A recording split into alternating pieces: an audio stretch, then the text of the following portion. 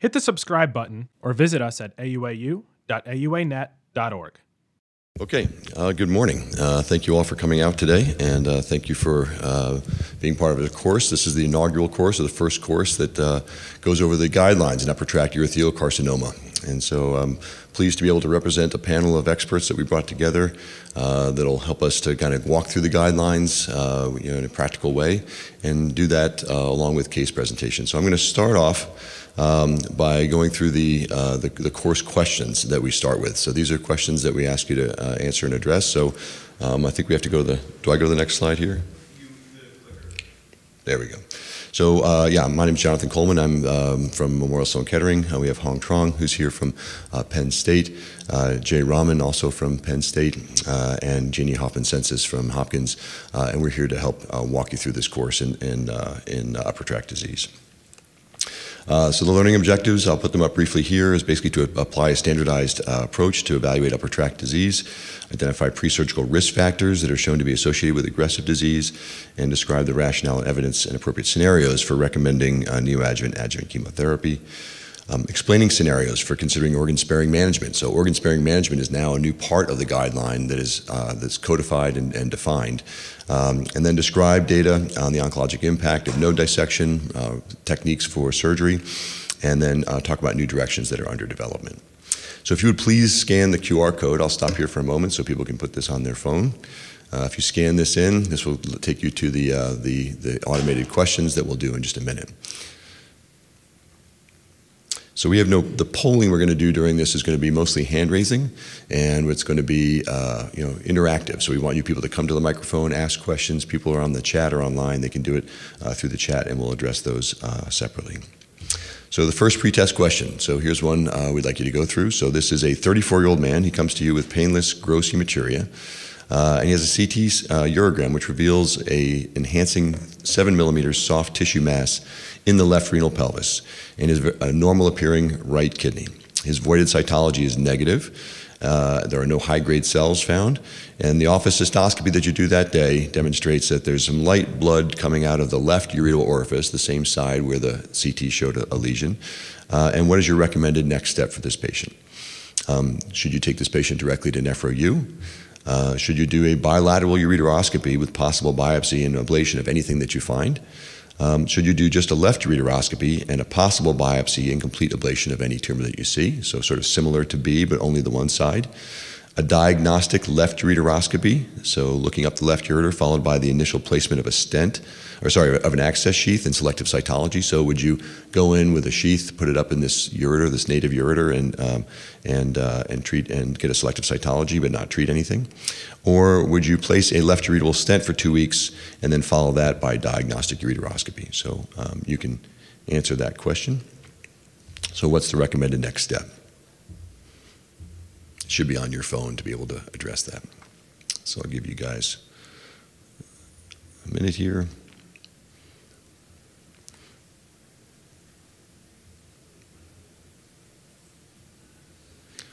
All right, the votes are still coming in. So I will now go on to the next one. So your colleague refers your patient and says that they have a history of a prior cystectomy that they had performed with an ileoconduit, and they have a newly identified right hydronephrosis that was seen on a scan. And there is a soft tissue filling defect within the right ureter, and they have a peristomal hernia. So there's some obstructive problem with the stoma.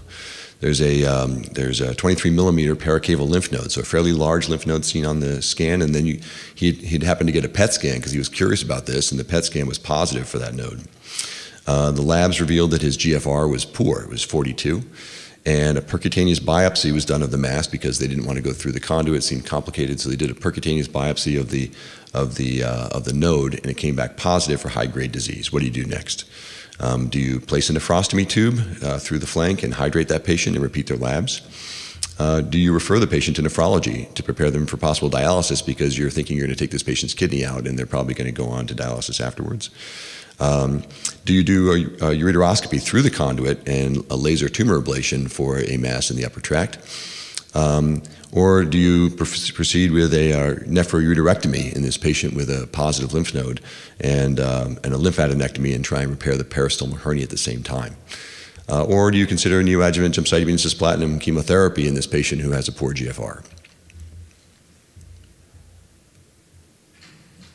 So you can answer those questions now.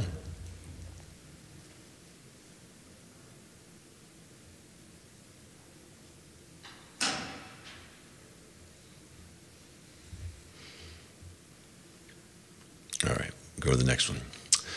So this one, 73-year-old woman who has high-grade upper tract disease that involves the right ureter and the renal pelvis with evidence of parenchymal invasion. So this is obviously an invasive tumor, and she's worried about her long-term prognosis. And she comes to you and says, I'm interested in adjunctive treatment options either before or after surgery because I've read about this online and it sounds like high-stage upper tract urothelial carcinoma is really bad.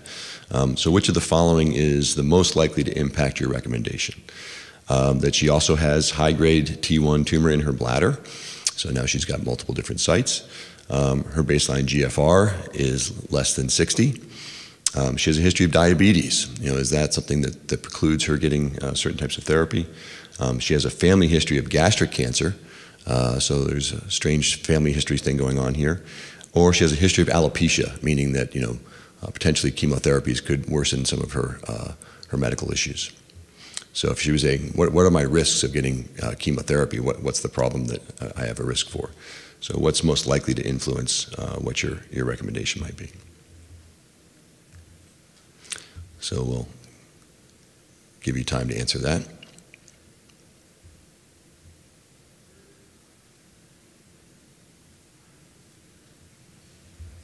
Okay. So here, which of the following cases is most appropriate for initial endoscopic treatment for upper tract disease? So you have a number of patients that come to you in your practice and you have to say, well, which one would be the best of these that you would offer initial treatment for? So a 54-year-old man with high-grade bladder cancer who has newly discovered low-grade upper tract tumors and has a selective cytology which is actually positive for high-grade cells in the upper tract.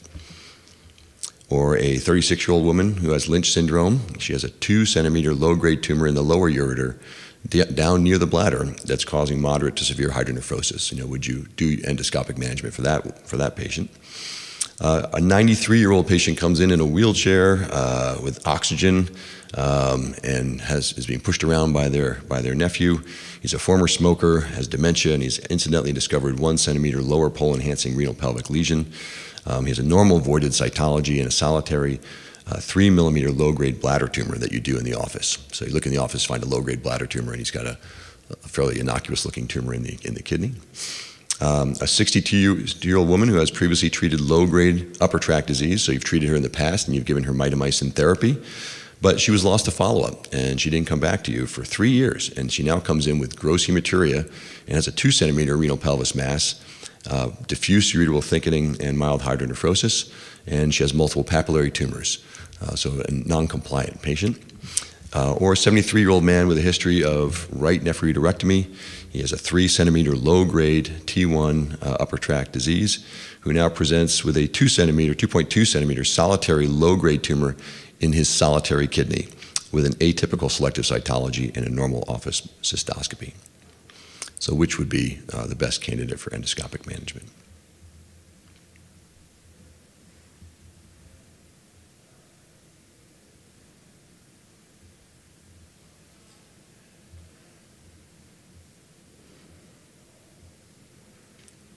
Okay.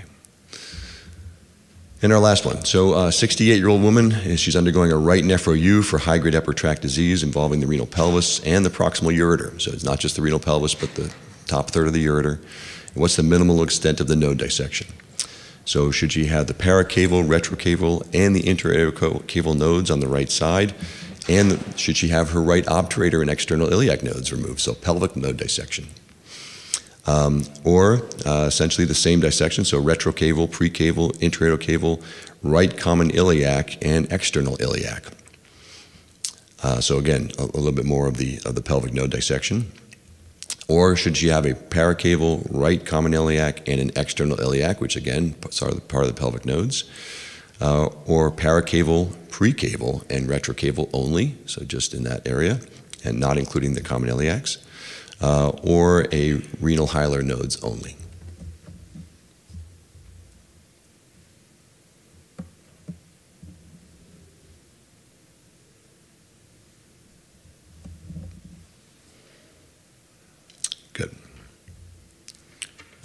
got 6 questions, I forgot. So this is the following, which of the following tests can be universally used to identify Lynch syndrome in patients with upper tract? Would you look at P53, which is a genomic marker? Would you look at high-grade urine cytology as a marker for Lynch syndrome? Urinary fluorescence studies, so FISH studies from the urine, or mismatch repair immunohistochemistry for tumors, which is a immunohistochemistry test looking for mismatch repair genes, or just look at MSH6 as a single gene that you might look at for germline DNA.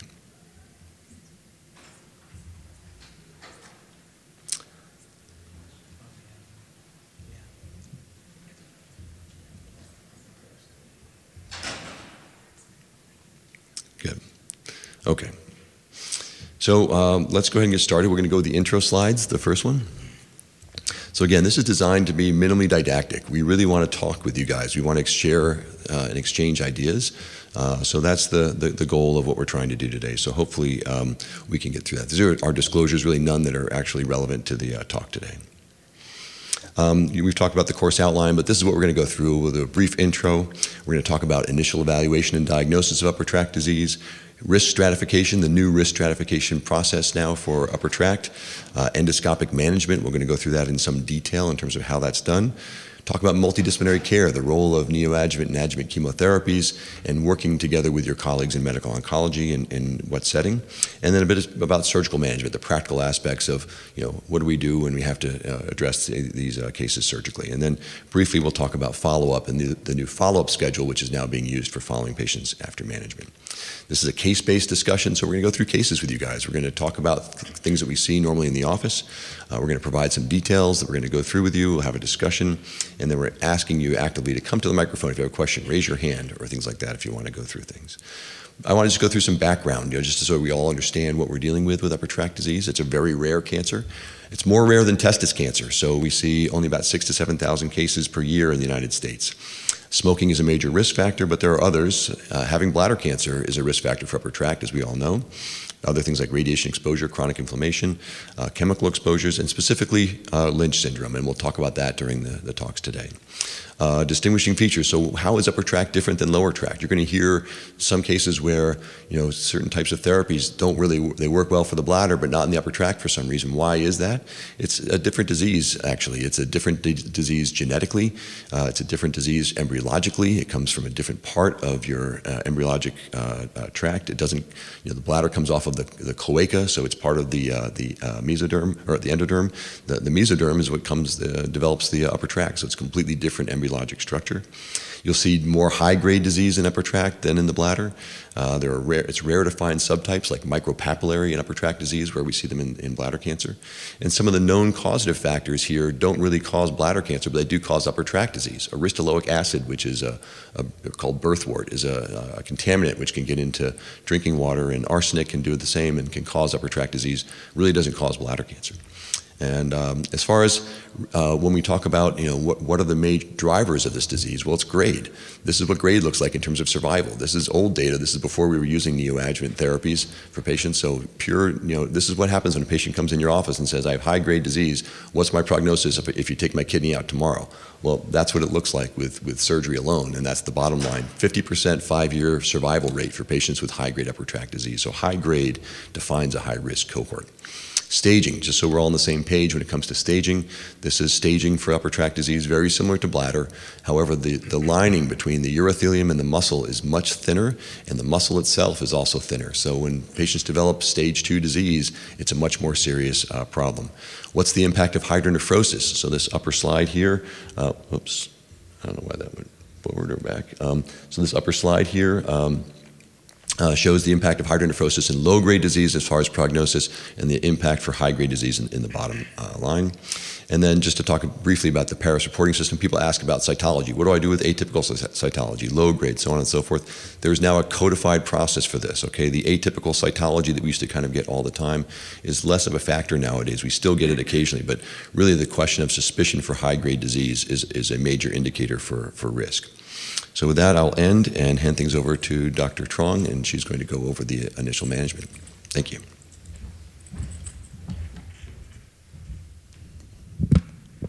Good morning. My name is Hong Trong. I am a urologic oncologist at the Penn State Hershey. So the objective of my talk today, I would like to walk you through the initial evaluation of a patient with upper tract tumor, standardized reporting of endoscopic evaluation, a way for us to communicate the information in a consistent way, techniques for biopsy of upper tract tumor, how do we risk stratify patient with upper tract tumor, because that will dictate how we will manage patient, and genetic evaluation of patient with upper tract tumor. And I'm going to do it through 2 cases of patient that I manage myself. So the first case is a 65-year-old woman who presented to me with intermittent painless gross hematuria for 2 months. So what is the initial evaluation of a patient in this scenario? It involves a complete history and physical examinations. What is a complete history? It involves not just past medical history, but prior history of cancer, prior chemotherapy and radiation. We know that certain chemotherapy predisposed to urothelial cancer, such as cyclophosphamide. History of bladder cancer, recurrent urinary tract infection, surgical history, social history, such as smoking, the highest risk of urothelial cancer, occupational exposure. Have they been a painter? Have they been exposed to petroleum, dry cleaning material? Family history. So, as urologists working with medical oncologists and geneticists, they consistently telling me that we don't take good history, and, they're not wrong. What is a good history? Family history is involved ancestry. If patients have Ashkenazi Jewish ancestry, if they're European, are they from the Balkan Peninsula where they may be predisposed to Balkan nephropathy? 3-generation pedigree, not just the patient, their parents, their grandparents, children, aunt, uncle. And not just whether or not they have family history of urologic cancer, but other type of cancer. What stage of diagnosis? Did they die from the disease, and the age of onset? We know that there is certain common features in hereditary cancer syndrome, and that's being early age of onset, or there are multiple cancer in one side of the family. And lab, CBC, BMP to assess for renal function, LFT. So going back to the case, this woman have history of HIV, Hep C, severe scoliosis, and you appreciate it on her CAT scan that will show chronic thrombocytopenia. Her platelet is chronically in the 40, no prior surgery. She's Hispanic. Her father had prostate cancer, stage and grade unknown. Her mother with cancer of unknown origin. She have 2 sisters with breast cancer diagnosed at standard age of onset. Social history, she smoked 2 packs per day for 15 years. She quit over 40 years ago. She worked in a clothing warehouse, leave alone 2 supportive children, good baseline renal function.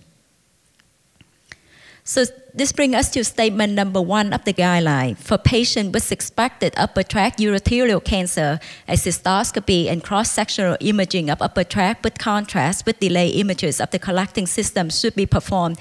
Now, if this sounds familiar, it should be, because this is just standard workup for gross hematuria. So the preferred evaluation is CT urogram if patients have good renal function and they don't have severe contrast allergy. MR urogram if CT is not possible, and if MRI and CT urogram are not possible, then CT with IV contrast. But keep in mind that we need to investigate the upper tract at the time of cystoscopy. Renal ultrasound is potentially an alternative to CT scan. And why do we do this? Because at the time of diagnosis, concurrent bladder cancer and upper tract happen in about 17% of patients. So what did I do for this lady? I got a CT urogram. But, I choose to show you the contrast in hand face, because as you can appreciate, on here there is a enhancing mid-ureteral mass in her mid-ureter, as well as a mass in her bladder. So she's, the statistics is low, but she's one of those 17% who present with concurrent bladder and upper tract cancer, and you can appreciate her severe scoliosis, her aorta is not pointing where it should be pointing. So I counsel her about cystoscopy, bringing her to the operating room for transurethral resection of bladder tumor, ureteroscopy, partial biopsy, and definitely a stent placement.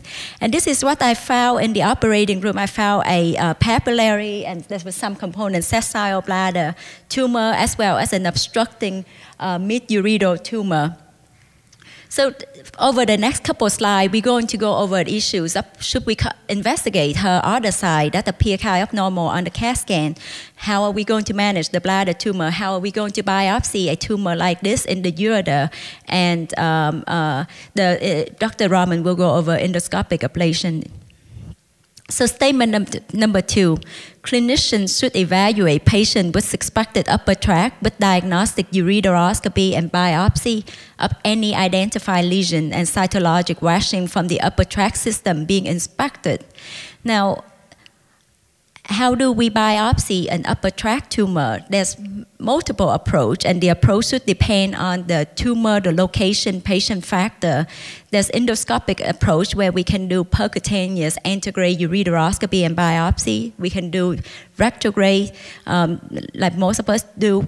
If that's not possible, we can do percutaneous CT-guided biopsy. That's usually involve our colleague in interventional radiology. And then if we do endoscopic, ureteroscopic approach, there's many tools in our toolbox for biopsy. We can do a brush biopsy, Perona forceps versus flat wire basket. So on the top here, you can see the Perona forceps. It's a small forceps. It fits through the ureteroscope, but it's also don't, unless the patient have a nice little stalk where we can grasp at the bottom of the tumor. I sometimes find that I don't get very satisfactory biopsy from that. There's the flat wire basket, which is a steel wire cutting basket. And a large papillary tumor, this is actually my preferred approach because I can get a good chunk of tissue that not only give me a diagnosis, but I can ask the pathologist to do mismatch repair deficient staining, give me a little bit more information about the patient tumor. And then if there's laser fulguration option using holmium laser, Dr. Rahman will go over different laser setting. And if all that is not possible, there's always selective cytology and palpatage. And usually we use a combination of these techniques. And Dr. Coleman showed this Paris system for reporting urine cytology before, and this should be how our pathologists should report the finding to us. This is a standardized pathology reporting criteria. 1 is non-diagnostic, unsatisfactory biopsy result. 2 is negative for high-grade urothelial carcinoma. 3 is atypical urothelial cell. 4 is suspicious for high-grade urothelial carcinoma, high-grade urothelial carcinoma, or low-grade urothelial neoplasm, and 7 is other malignancy that may be involving the upper tract secondary malignancy. And from my perspective, 4 and 5, I treat them pretty similarly, suspicious or high-grade urothelial carcinoma. Guideline number 3. In patients who have concomitant lower urinary tract tumors, such as one in the bladder and urethra discovered at the time of ureteroscopy, the lower urinary tract tumor should be managed in the same setting as ureteroscopy.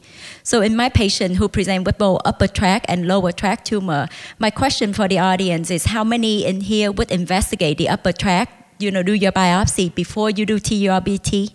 I would just have a show of hand.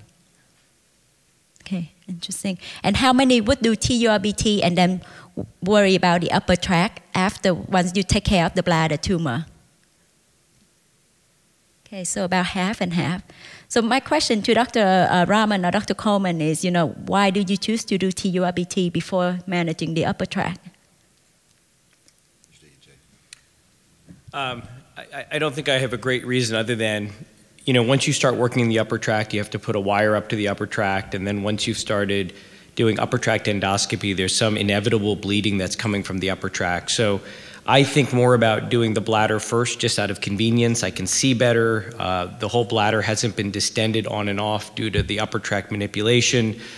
I don't think there's any hard data that says you have to do one or the other. I think it's for myself more just the convenience of seeing well in the bladder before I start dealing with the upper tract. I think the point here is, the guidelines recommend management of these tumors at the same time, but certainly different people have different approach that you're comfortable with, and I don't think that we can come to a consensus about which one is the optimal approach here. Case guideline statement number 4. In case of existing ureteral stricture or difficult access to the upper tract, clinicians should minimize risk of ureteral injury by using gentle dilation techniques such as stenting and limiting the use of aggressive ureteral access sheets. So in cases where I'd have difficulty, just such in this case where, it was all obstructing, I couldn't get the ureteroscope up, I placed the stents and I got a urine cytology because in her it looked high grade, it looked suspicious, and see her platelet is low. I did give her platelet stimulating agent beforehand, but I didn't want to risk bleeding in this patient. Guideline number 5. In case where ureteroscopy cannot safely be performed, an attempt at selected upper tract brushing or barbotage for cytology may be made, and retrograde pyelogram performed in cases where good quality imaging such as CT urogram is not possible. Again, this goes back to the initial evaluation. We have to be able to assess the upper tract somehow. So if patient cannot CT urogram, then we need to perform retrograde pyelogram at the time of cystoscopy. Statement number 6. At the time of ureteroscopy for suspected upper tract urothelial carcinoma, clinicians should not perform ureteroscopic inspection of a radiographically normal and clinically normal contralateral upper tract. Now this makes sense, right? Because we can seed tumor cell from the bladder into a normal contralateral upper tract. And at the same time, there's also additional risk of ureteroscopy or evaluation of an otherwise normal upper tract. And we know that the incidence of bilateral upper tract tumor is quite low, less than 5%. So there's no reason to suspect a patient with normal CT urogram on one side would need to be investigated. Statement number 9. At the time of identifying upper tract tumor, clinicians should perform a standardized assessment documenting clinically meaningful endoscopic and radiographic feature to facilitate clinical staging and risk assessment. What does that mean? So this is what this means. This is the standard reporting that the guideline recommended, and you can easily integrated into a dot phase in Epic or whatever EMR system that you use. So first of all, document the approach. Did you do retrograde? Did you do antegrade? Was there a bladder lesions? Was there a ureteral lesion? Where is the ureteral lesion? What does it look like? Does it look papillary, sessile, flat? Is there one tumor or there multiple tumor? And this I find very helpful because for me, I like to, when I evaluate a patient for subsequent ureteroscopy, it's helpful for me to know where and how many tumor the patient have to. The size, how big is the tumor? Now, this is difficult to evaluate size in upper tract tumor, and there's several techniques, but I don't think there's a standard ways of doing it. You can use the Piranha forceps to kind of give an estimate of the size. Is there obstruction? Did you biopsy the tumor? Likewise, did you find a tumor in the renal pelvis? And then is there any other ancillary tests that you did, like bladder cytology, upper tract washing? Did you perform a cystogram? How big is the patient bladder? This is likely if you contemplate a distal ureterectomy with ureteral reimplant.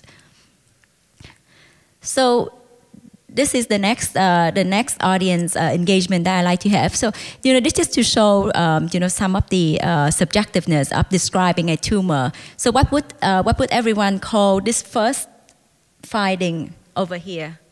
Just someone shout something. Erythema, yeah. Flat, yes, sir. Yep. And what about this tumor over here? Yeah, so no, pretty, I think most of us would agree. This is papillary. What about this one? Yeah. And now what about this one?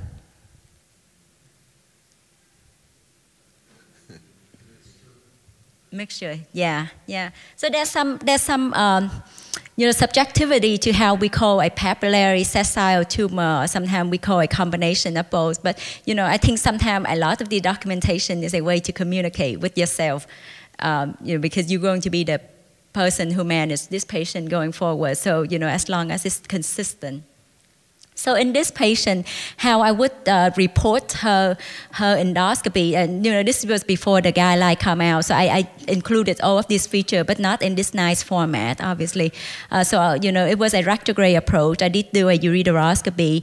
She had a bladder lesion. I did a complete TURBT. I usually indicate whether I did a complete or incomplete TURBT just for my own knowledge when I see patient back, whether or not I need to schedule them for a second TURBT. She did have a ureteral tumor. It was located in her mid-ureter. It was both a combination of what I consider papillary and sessile. There was multifocal, so even though you see one obstructing tumor, when I put the ureteroscope up to that, I see multiple stalk. It was greater than 2 centimeters. This was based both on her CT scan and also on my radiographic evaluation. It was obstructing. I did not biopsy it. I did get a urine cytology. I did not go up to the upper tract. I placed a right ureteral stent. I did not perform a cystogram. So now this is another scenario. This go to the question of, does everybody need ureteroscopic evaluation? So this is a 64-year-old man who presented to me with gross hematuria, but as you can appreciate here, he has an obstructing tumor in his renal pelvis. That's a delay contrast phase. And right here you can see it's occupied the entire renal pelvis. But over here, he has a large para-aortic lymph node. And for me, the para-aortic lymph node information is more helpful diagnostic for me. But so let me just pose it to the audience. How many people would biopsy this patient pelvic tumor? Okay. How many would biopsy the para-aortic lymph node? Okay. How many people would do both? All right. And how many people would do cystoscopy in this gentleman? Should be everybody, right? Let me just talk about this. So in this case, I did do a cystoscopy. There was no bladder tumor. I just did a CT-guided biopsy. I refer him for CT-guided biopsy of the para-aortic lymph node. It turned out to be metastatic high-grade urothelial carcinoma. I staged him with a chest CT. There was no pulmonary nodule. I don't typically get a PET scan unless there's suspicions of, other metastasis. And I did refer patient for chemotherapy, in a patient with no positive disease. We do surgery, we'll take out something, but we will not cure the patient with surgery up front. Guideline statement number 10, following standardized assessment, clinicians should risk stratify patients as low or high risk for invasive disease based on obtained endoscopy, cytologic, pathologic, radiographic finding. Further stratification into favorable and unfavorable risk groups should be based on standard identified feature. And this is how we would risk stratify patient. And what this will decide the patient phase going forward. I tell every patient, diagnosis is just as important, if not more important than treatment. I can give them very good treatment for the wrong diagnosis, and it's not going to do them any good. So what are the risk categories? There's low versus high risk, and even within low and high risk, there are favorable and unfavorable risk group. And how do we decide that? Number one, cytology. So low-grade cytology, negative cytology, no high grade, and it's a low risk group.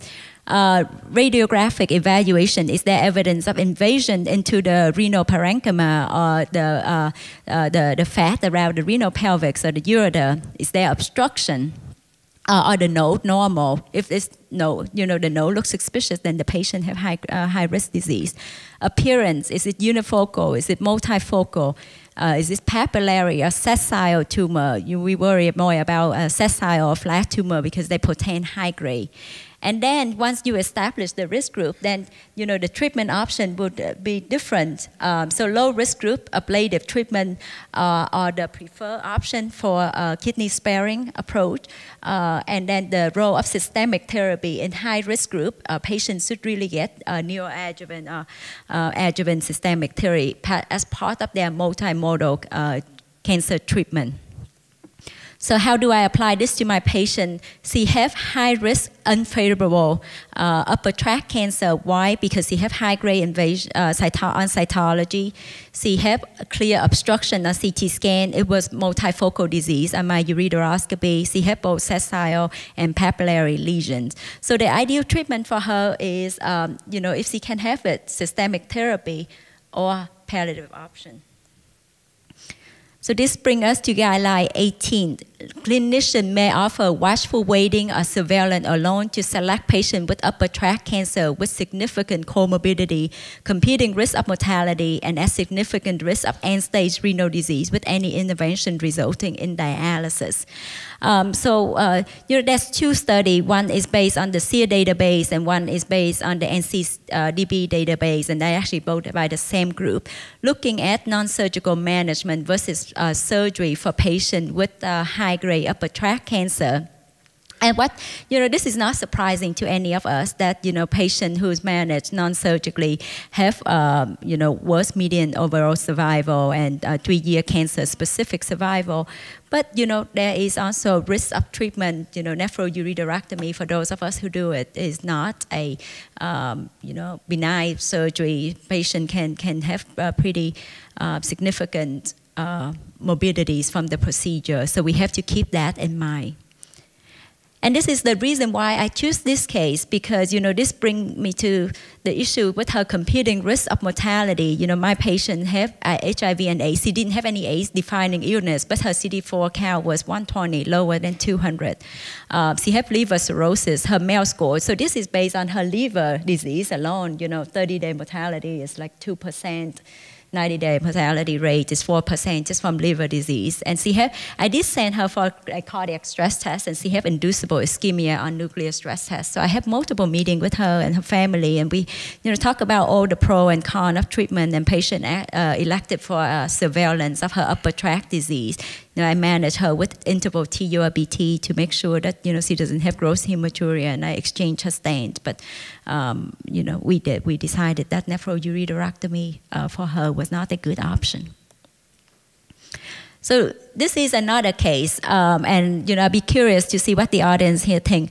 73-year-old man referred to me for radical cystectomy for BCG refractory bladder CIS. He has CIS in his right trigone. This is before he see me. He got a course of BCG, induction BCG, cytology, come back, high-grade urothelial carcinoma. He underwent a systematic bladder biopsy and prostatic urethral biopsy, and what turned out positive, it's just CIS in the right trigone. He underwent a second course of induction BCG, and again, cytology was high-grade urothelial carcinoma. His urologist did an office cysto that saw persistent erythema over the right trigone and right lateral bladder wall. How many patients, how many of the audience would take this patient now for radical cystectomy? Okay. How many would do something else? Okay. What would you do, sir? I would evaluate the upper tracts before doing radical cystectomy. Absolutely. And that's what I did. I took him for cystoscopy, bladder biopsy, fulguration of the bladder. I took bilateral selective urine cytology before I do ureteroscopy, and I did do a right ureteroscopy. So in his bladder, there was in the right trigone and right lateral bladder wall, there was CIS.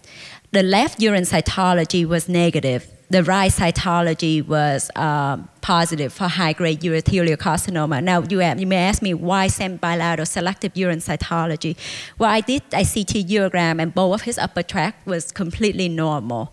And so my thinking was, if I send I did a left cytology, kind of like a quality control for myself, because, often you get atypical cytology, and you're like, well, what do I do with this information if both of his upper tract are atypical? But his right upper tract did turn out to be high grade, and the left was negative. So what I did was I gave him BCG. I put a nephrostomy tube in. I gave him reinduction BCG to the upper tract, and I gave him, at the same time, I gave him BCG to the bladder. So every BCG treatment was like 4-6 hour ordeal for him. But I did the initial cystoscopy and ureteroscopy after he completed reinduction BCG, and for the first time ever, his cytology was negative and his upper tract cytology was negative. I don't know how long we can maintain that, but I consider that a win for now. But this brings to my point, the risk of so in patients who present with upper tract cancer, no bladder cancer at initial evaluation, the risk of bladder cancer development later on is at 22 to 47%. So don't forget the bladder in the setting of upper tract, and don't forget about the upper tract in the setting of bladder cancer, because that could be a reservoir for for why patient may fail intravesical therapy. Now, this brings to the last topic, which is one of my favorite topics, is genetics in patients with urologic cancer. Guideline statement number 7 say for patients with suspected or diagnosed upper tract cancer, clinicians should obtain a personal and family history to identify known hereditary risk factors for familial disease, such as those with Lynch syndrome, for which referral for genetic counseling should be offered. So what are Lynch syndrome? Before it was known as hereditary non-polyposis syndrome, but as we know more about it, it really is a pan-cancer syndrome. It's not just colorectal cancer. It's autosomal dominant. That means all you need is one copy of the gene to have the disease, and the characteristic underlying cause is a pathogenic germline variant in mismatched repair genes. What are they? MSS2, MSS6, PMS2, and MLH1. Now, IPCAM is a MMR gene, but it functions in combination with MSS6. It doesn't just, there's no mutation in IPCAM alone. And what are the tumor phenotype of Lynch syndrome? Mismatched repair deficiency or microsatellite instability height. Now, this is a Lancet Oncology paper, and most of us, when we think of Lynch syndrome, we think of endometrial and colorectal cancer. Upper tract, as rare as it is actually the third most common cancer associated with Lynch syndrome. Now, put it another way, the incidence of Lynch syndrome is much higher in patients with upper tract cancer than they are in endometrial or colorectal cancer. And how do we know that? Maybe the next slide I'll show you. But the cumulative risk of upper tract cancer in Lynch syndrome depends on the genes. So this is based off of the NCCN guideline, but the risk of upper tract cancer is highest in MSS2 gene mutation, anywhere between 2.2 to 28%. Now, why is the range so wide? These are low numbers, so the confidence interval is pretty wide. The next one is MSS6, MLH1, and then PMS2 is on the rare side. Now, this is when I was a fellow at Memorial. We looked at 232 patients with upper tract cancer who have germline testing over a 6-year period. And the incidence of Lynch syndrome that we found in this cohort was 9%. And the most common were MSS2, not surprisingly. But also over 16% of the cohort, so 1 in 6 patients have a pathogenic germline variant. 9% have germline mutation in MMR gene. But, why do we care about this? What can patients do? Well, turn out to be a lot. Their family history, their family member who don't have cancer can qualify for genetic evaluation, often for free. There's prophylactic surgery to mitigate the risk of cancer development.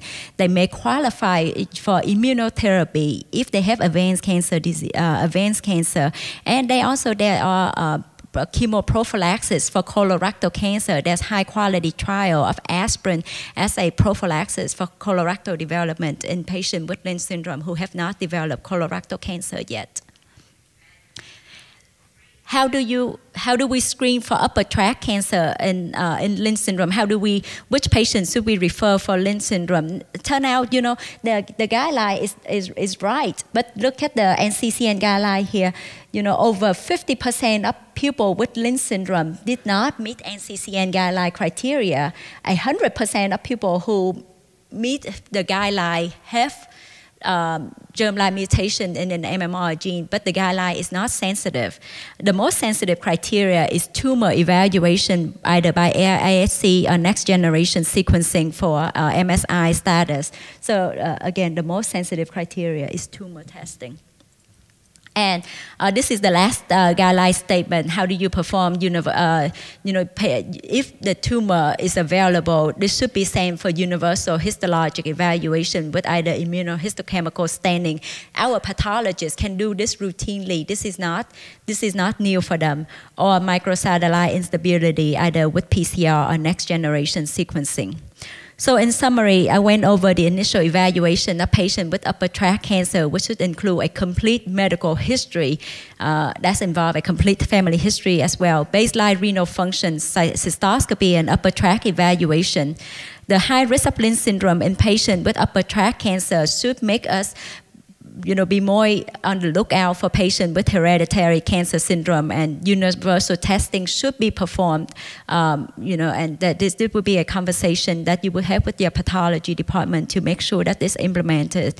And follow standardized reporting and risk stratification for the patient with upper tract cancer. And we also discuss technique for tissue diagnosis depending on patient and tumor factor.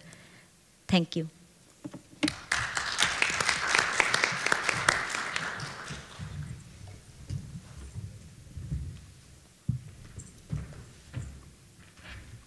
Great, thanks so much. So what I'm going to speak to you all about and have some cases on is the whole concept of kidney sparing and kidney preservation, and how we should use some of the concepts that Dr. Trong talked about in incorporating tissue ablative strategies, whether that's chemoablation or endoscopic management. These are my disclosures. I am a study site investigator for a number of different biomarker trials. None of these are pertaining to upper tract, and they're all just for study investigation, so no financial disclosure in that regard. I also do want to thank, I have a number of videos in my talk because I think videos are helpful to illustrate some of these. Obviously, it's hard to make videos all by yourself, so these are some friends and colleagues who are kind enough to share some videos in incorporating them for this talk today. So I think one of the first things, it's always helpful to know what's our current state, and maybe how good a job do we do when you look at this concept of preserving the kidney. Are we accomplishing that goal? And I would say the current state is probably not as well as we should be. So this is some data that comes from the National Cancer Database that was published by the UCLA group. And what it basically shows is if you look at over 12,000 tumors that were biopsied as low grade, only about 20% of them are being managed endoscopically. So there's a lot that are undergoing nephroureterectomy or other types of surgery. And again, I'm not going to tell you that every low-grade tumor should be managed endoscopically, but I would also tell you that maybe 20% is a low number. Sort of parallel to this is some data from a collaborative that we were part of, and this is about 12 years old, but it actually looked at patients who had a nephroureterectomy and reported on outcomes. But if you actually go look at the pathology of the tumors that were removed, about 20% were TA and over a third were low grade. So again, I'm not going to tell you that every one of these tumors that was TA or low grade should have been managed endoscopically with kidney preservation, but I hazard a guess that there was probably some opportunity to improve on what we were doing. So I'm going to really give you sort of 4 rationales of why you should think about kidney preservation when you have a patient with upper tract tumors, provided it's appropriate. Number 1 is, I think we all have to recognize that nephroureterectomy has inherent risk. So this is data that looks at over 800 or over 700 patients and looks at complications after nephroureterectomy. And these are the data that I quote my patients. I tell them almost 40% of these patients may have a complication, and it's usually because it's an older comorbid patient population. And about 10% of patients may have a major complication, meaning like a Clavian 3 or higher. Second point is that patients with upper tract cancers, even compared to the general population, tend to have impaired renal function at a baseline.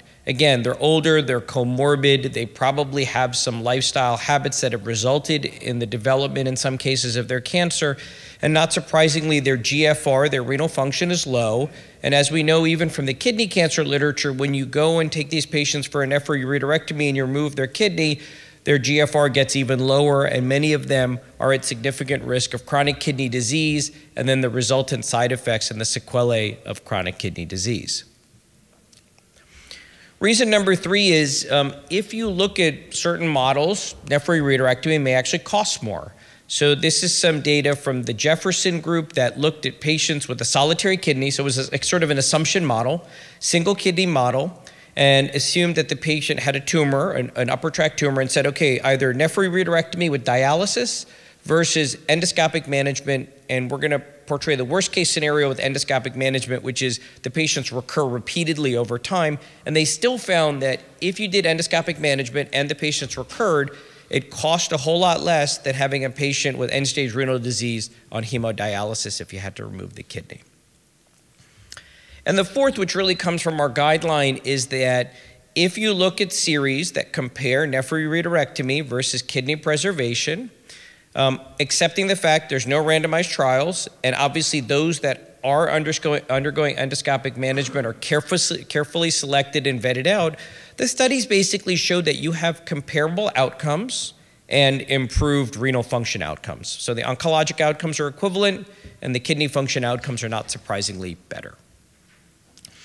So Dr. Chong showed this, and I think we're going to come back to this theme over and over again, which is I think how you should think about patients who have this disease, and how you select treatments is predicated upon what their risk stratification is. So this is that same table. I put a green arrow again on ablative therapies, and I really sort of think about 3 groups, and I'm going to kind of color them in a green, yellow, and red group. So statement 13 is going to be sort of what I call the green group, which is really tumor ablation should be the initial management for patients with low risk favorable upper tract urothelial cancer. So that's the low risk group, are the people in the red box. It's basically low grade cancer. And the preferred option is this one that I highlighted in green, which is really those favorable low grade solitary tumors without any evidence of CT abnormalities outside of the urinary tract and no evidence of bladder involvement. Now, that's sort of the ideal group, okay? But we also know that, very, very rarely do people fit into ideal groups and ideal buckets. So there is the ability to use tumor ablation, even in those patients that might be low risk unfavorable, and even a few high risk favorable cohort. And I'm going to show you some studies that sort of illustrate these points. But again, what is low risk unfavorable? That's going to be what I call the yellow group. And that's really those patients who, again, have a low-grade tumor, but maybe these tumors are now multifocal. You don't have a single, you have multiple lesions. Maybe these patients also have a history of a bladder tumor as well.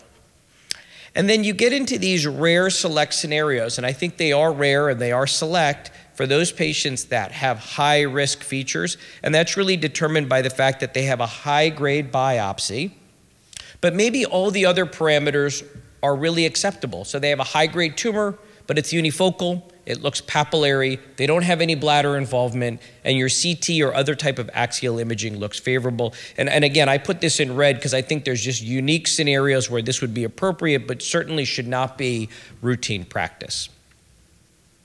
So let's sort of try to apply this to a case and sort of look at how we can do this. So 63-year-old male, gross hematuria, former smoker, good performance status, renal function as measured by creatinine and GFR calculation is normal. So as Dr. Chong mentioned, step 1, gross hematuria or hematuria evaluation, need to get axial imaging of some sort. This patient had good renal function, so a CT urogram. It showed a 1.5 centimeter filling defect in the lower pole calyx of the left kidney.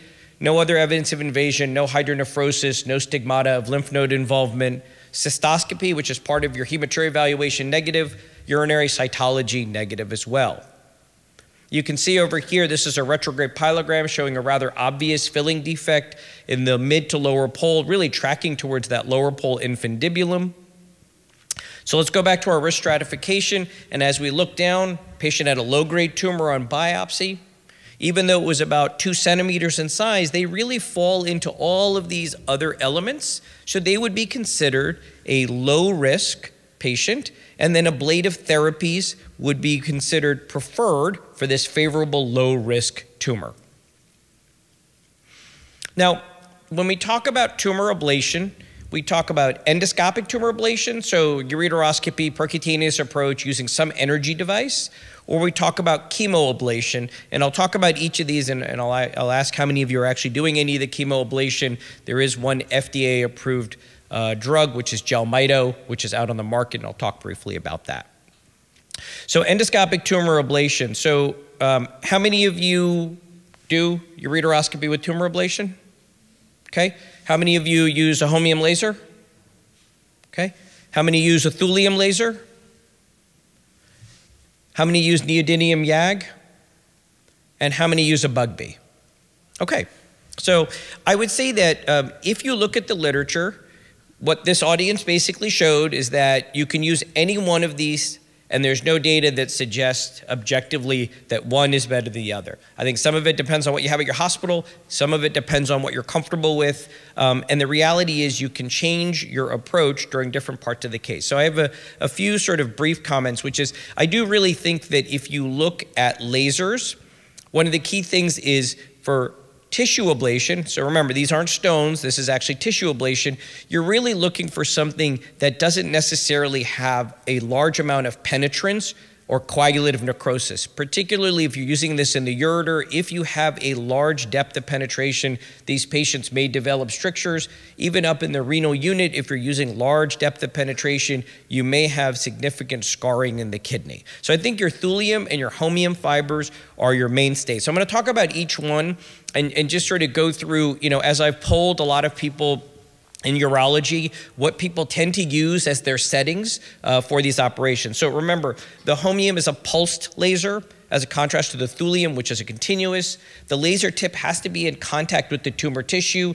That's a good thing and it's a bad thing. The good thing is it's very controlled. The bad thing is sometimes you'll get some debris that sticks onto the edge or the tip of the laser.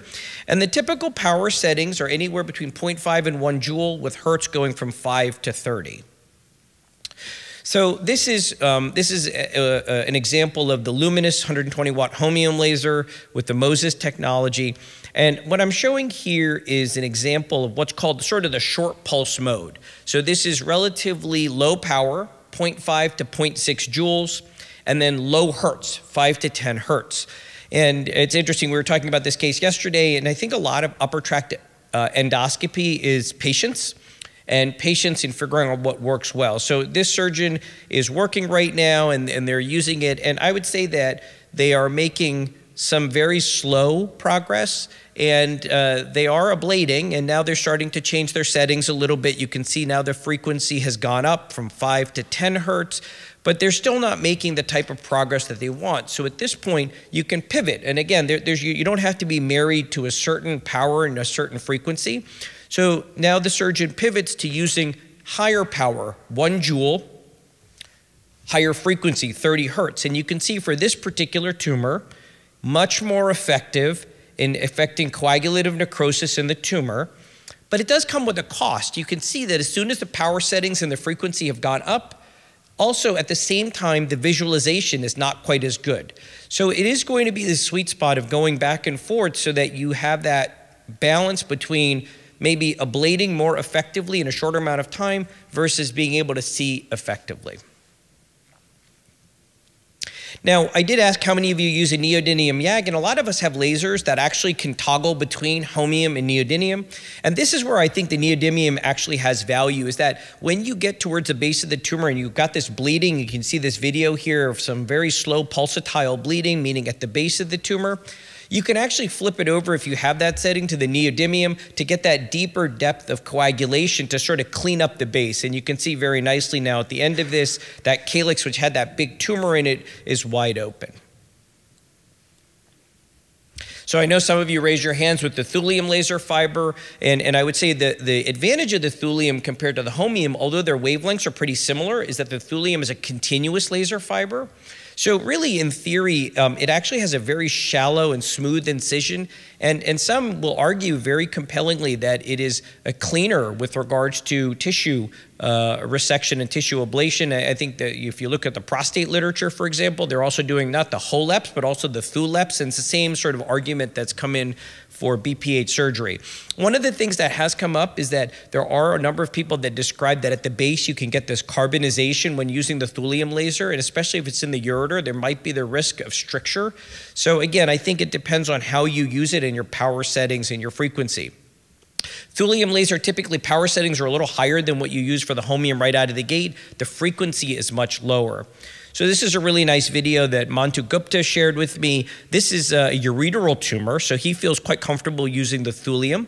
And what you can see here, which I think is very attractive with the thulium, is first of all, the relatively low frequency and the fact that you don't have this sort of, and sort of the cleaner cut gives you a pretty clean field even as you're going through. And you're going to see as they peek around the corner, you can see a very nice smooth ablation going right down to the ureteral wall and very little depth of penetration.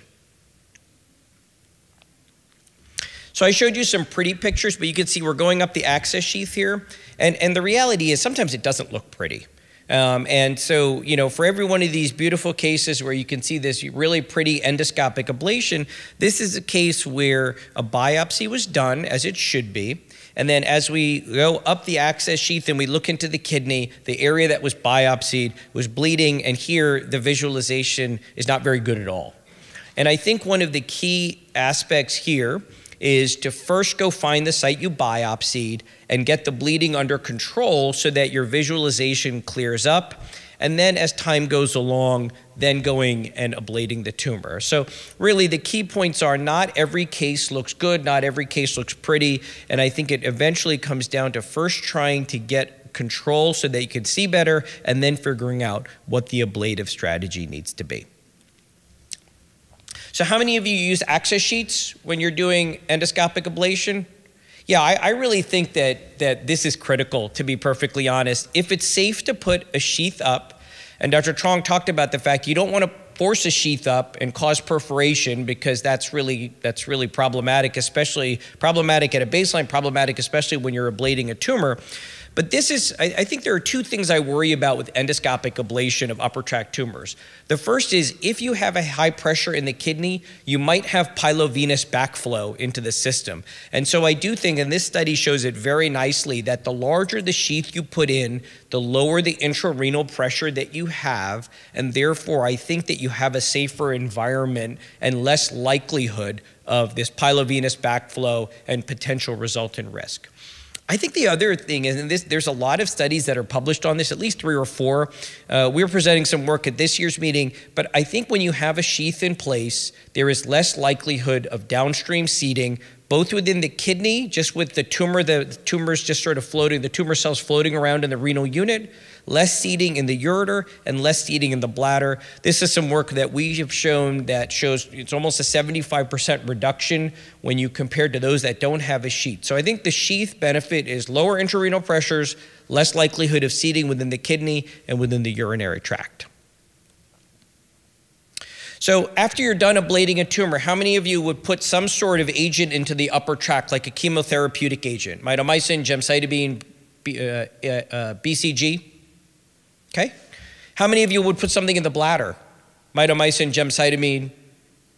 Okay, so let's tackle each of these. So if you look at the guideline statement, the reality is there's not a lot of great data. So the guideline statement basically says, as long as you haven't had a perforation of the upper tract, you may instill some drug into the upper tract, you may instill some drug into the bladder.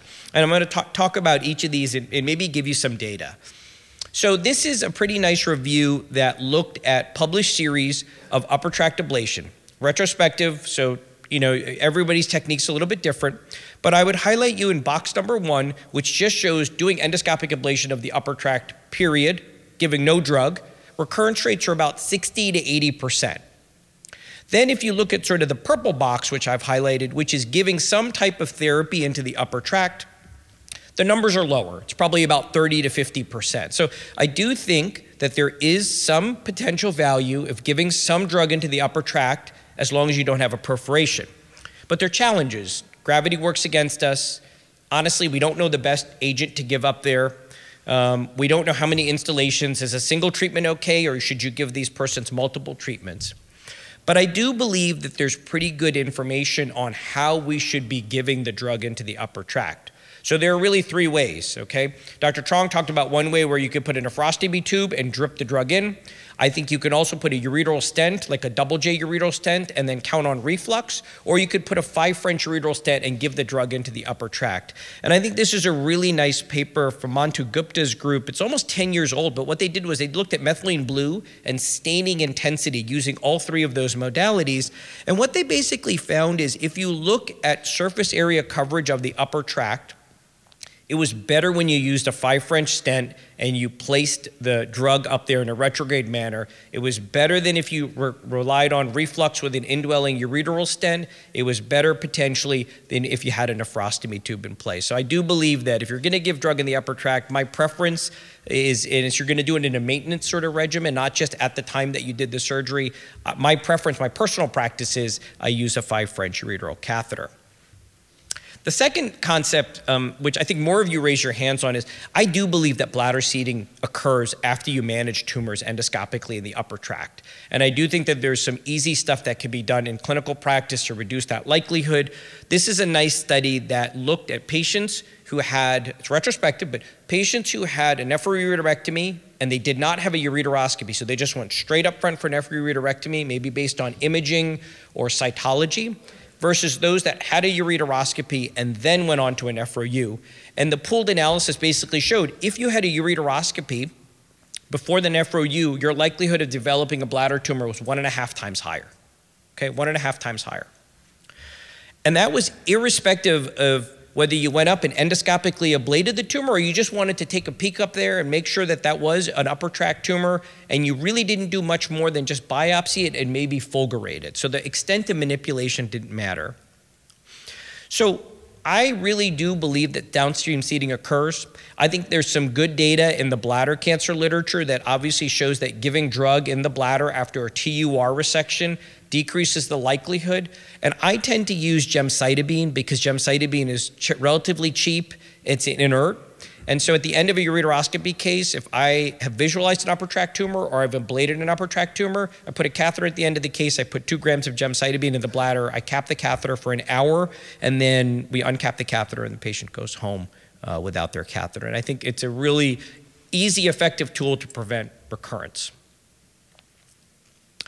All right, so one of the key messages is we don't do as good a job as we think we do when we ablate tumors in the upper tract, okay? And the guideline statement specifically says, irrespective of how you do this, retrograde or antegrade, you should look back up in the upper tract within 3 months.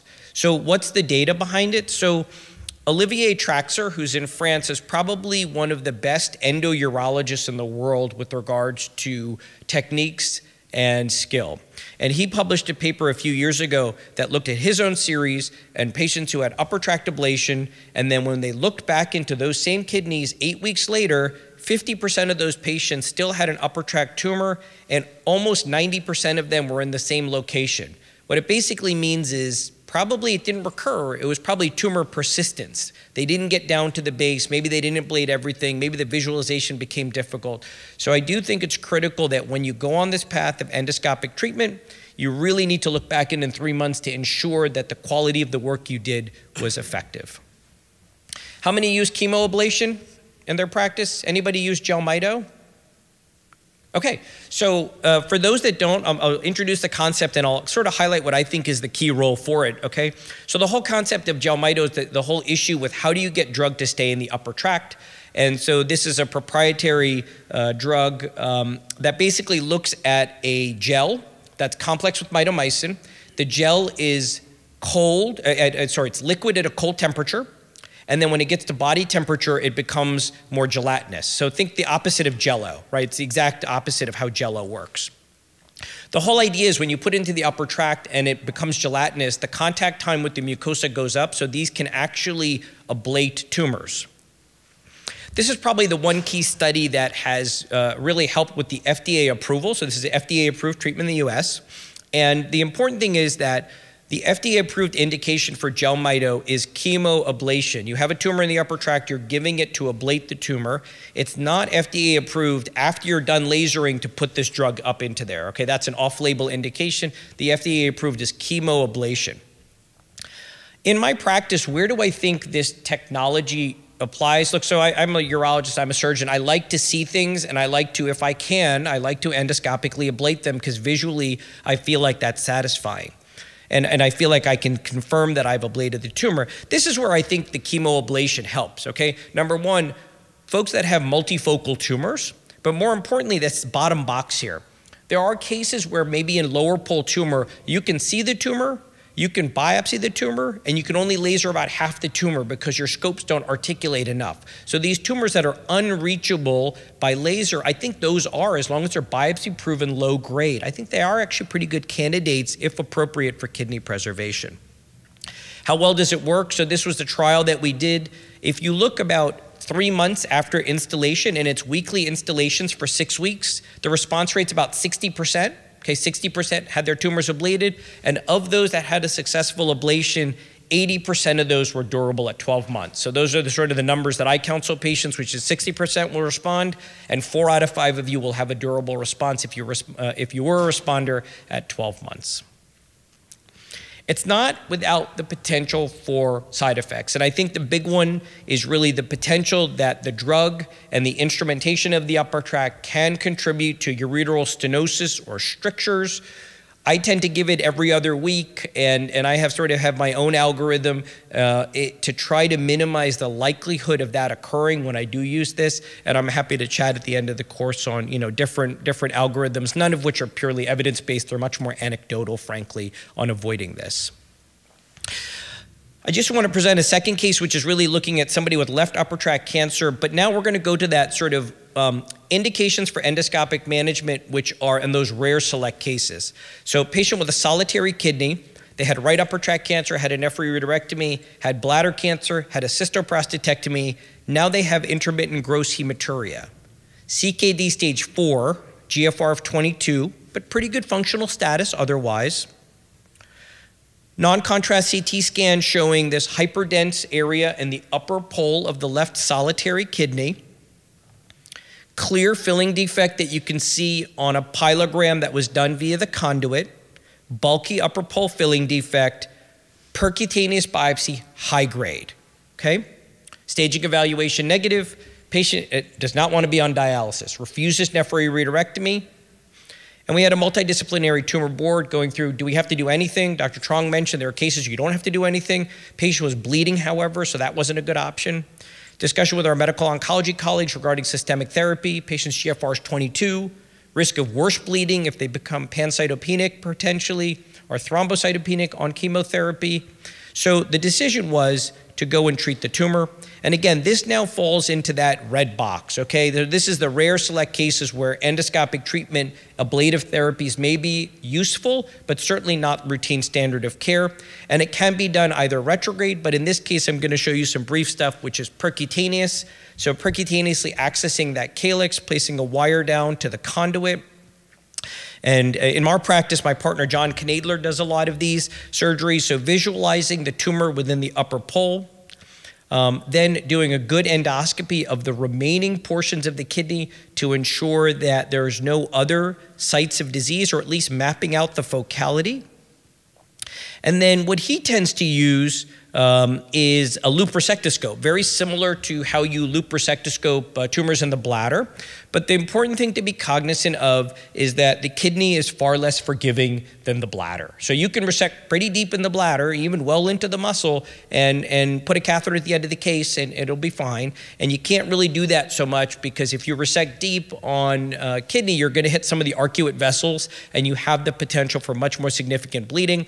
And so one of the tools that he's evolved to is, in addition to using the loop, sometimes using the bipolar button, because the button at a vaporization setting sometimes is more controlled than the loop itself. Remember, even if you have a patient that you have this high-grade tumor on in the upper tract, however you manage it, if you manage it endoscopically, you really should consider giving BCG into the upper tract. It's high-grade tumor, just like high-grade bladder cancer. If you don't, they're likely to recur. And the two situations for BCG installation in the upper tract is these high-grade or high-risk favorable upper tract tumors that you manage, or upper tract carcinoma in situ. I'm going to finish in the last 2 minutes to highlight you have to be vigilant with these patients. Recurrences occur. This is a really nice pooled analysis, or sort of a summary of the literature is really what it is, from Firas Petros. And these are the numbers that I quote patients. At about 3 to 5 years, upper tract recurrence rate within the first 3 to 5 years, 65%, 2/3. Bladder recurrence rate's about 40 to 50%. They have to be on and they have to be compliant with regimens, and the follow-up regimens are predicated on risk stratification and kidney sparing versus extirpation. This is a slide, and this is all in the guideline, but the way I would distill most of this down for you is that a few key points. Number one, we talk about 5 years of follow-up. Number two, looking up into the upper tract, provided they have not recurred. Okay, this is a scenario where somebody hasn't recurred, so if they recur, the whole clock starts all over again. But if they haven't recurred, you only really need to look up into the upper tract for the first year. And after that, you could rely on imaging studies, provided you can get contrasted imaging studies for the remainder. Cystoscopy and cytology are critical, and if you have a kidney-sparing high-risk patient, you should be getting chest imaging for 5 years. Always remember, don't remain married to your technology. So if ablation is not working, or the patients recur or progress, this is a nice schematic that shows even if you start them on a path of endoscopic management, you have to be willing to pivot to more aggressive treatment if their disease, grade, stage, or focality progresses. So my conclusions are, think about endoscopic ablation, think about that as a tool. We should be using it more for low-risk upper tract disease. There's no perfect recipe. Use whatever is available to you. Modify your technique. As you can see, you can use all kinds of settings to accomplish your goal. Have to counsel patients that recurrences can occur, and they need to be compliant, and the surveillance regimens are really critical in that regard to make sure you don't miss progression in these patients. Thank you. So a quick question on the chat. One came up is, can you address the risk of perinephric seeding, percutaneous tract seeding using antegrade resection? Would that seem to be an issue in high risk? So how do you deal with that, Jay? Yeah, it's a great question, and I think I don't think there's any clear. So the question that was asked is really the risk of tract seeding if you approach these percutaneously. And I think certainly when we did the systematic review for the guidelines, that there's no clear evidence that a percutaneous approach puts you at higher risk for tract seeding. There's some really good data out of Nortra LIJ, Arthur Smith's group, that really has probably one of the most extensive experiences because he was doing this early. And they have not reported higher risk of tract seeding, and they've even tried other strategies such as ablating the tract at the end using RF energy or cryo, and some of those sort of nuances didn't seem to really make a difference in their recurrence rates. I don't know, Jonathan, if you... I was going to say, I think a key is also just having through and through access down to the bladder, because you want all this stuff to kind of wash its way down away from you. So catheter in the bladder, if you need to even, put a stent. I've seen some people even put ureal access sheaths from below to help, get stuff to flow down. But mostly it's the flow of the water down and into the bladder, so it really shouldn't come back out at the end of the case. And if you get a good resection, obviously also trying to make sure that your tube, I think, stays in place and doesn't back out, so that way you're not, accidentally pulling out and then having water circle around the kidney. So just very careful technique may help. Sorry, Jeannie. No problem. Thank you. Good morning to the people here in the room and also online. My name is Jeannie Huffman-Sensitz. I'm a genitourinary medical oncologist with specialty in urothelial cancer, bladder, and upper tract disease, and I practice at Johns Hopkins in Baltimore. And I'm going to focus on neoadjuvant and adjuvant systemic therapy for high-grade localized upper tract urothelial cancer. So in this talk, we'll review the criteria for neoadjuvant chemotherapy, adjuvant chemotherapy, adjuvant immunotherapy, and talk a little bit about trials in progress. And I'll highlight a case, but to give you a little preview, this case really exemplifies, I think, some of the missed opportunities that we had to take care of this patient. This is a 72-year-old female who presented with gross hematuria to her urologist, and imaging demonstrated an obstructive 2-centimeter left ureteral mass. She had a creatinine of 1.0, but being 71 years old and a tiny lady, her clearance was about 70. Her bladder was without tumor on inspection, and a visualized ureteral tumor was biopsied at the time of an initial evaluation. She had a high-grade upper tract urothelial cancer. So for our first guideline statement on neoadjuvant chemotherapy, clinicians should offer cisplatin-based neoadjuvant chemotherapy to patients undergoing a nephroureterectomy or ureterectomy with high-risk upper tract urothelial cancer. And that's particularly for those patients where postoperative GFR is expected to be less than 60 mils per minute, or those with other medical comorbidities that would preclude platinum-based chemotherapy in the postoperative setting.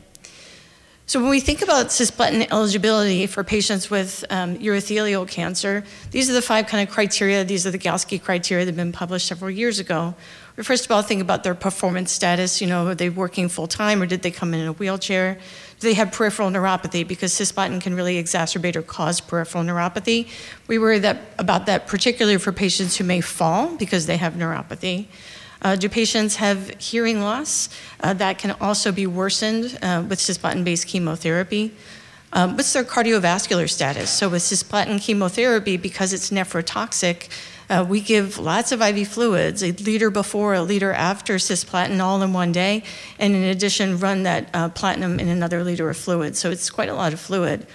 And then, of course, we think about the renal function. So when I counsel patients about perioperative chemotherapy with upper tract disease, I tell them that I'm considering giving them a drug that's both metabolized by their kidneys and potentially toxic to their kidneys.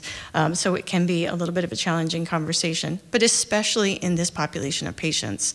So when we think about their renal function, as a medical oncologist especially, a lot of our patients do have impaired kidney function with upper tract urothelial cancer. There are some modifiable things that we can think about in the office, looking at some of the medications that patients are on. If patients are on NSAIDs, we of course want to get them off of those. Some blood pressure medications can impact kidney function.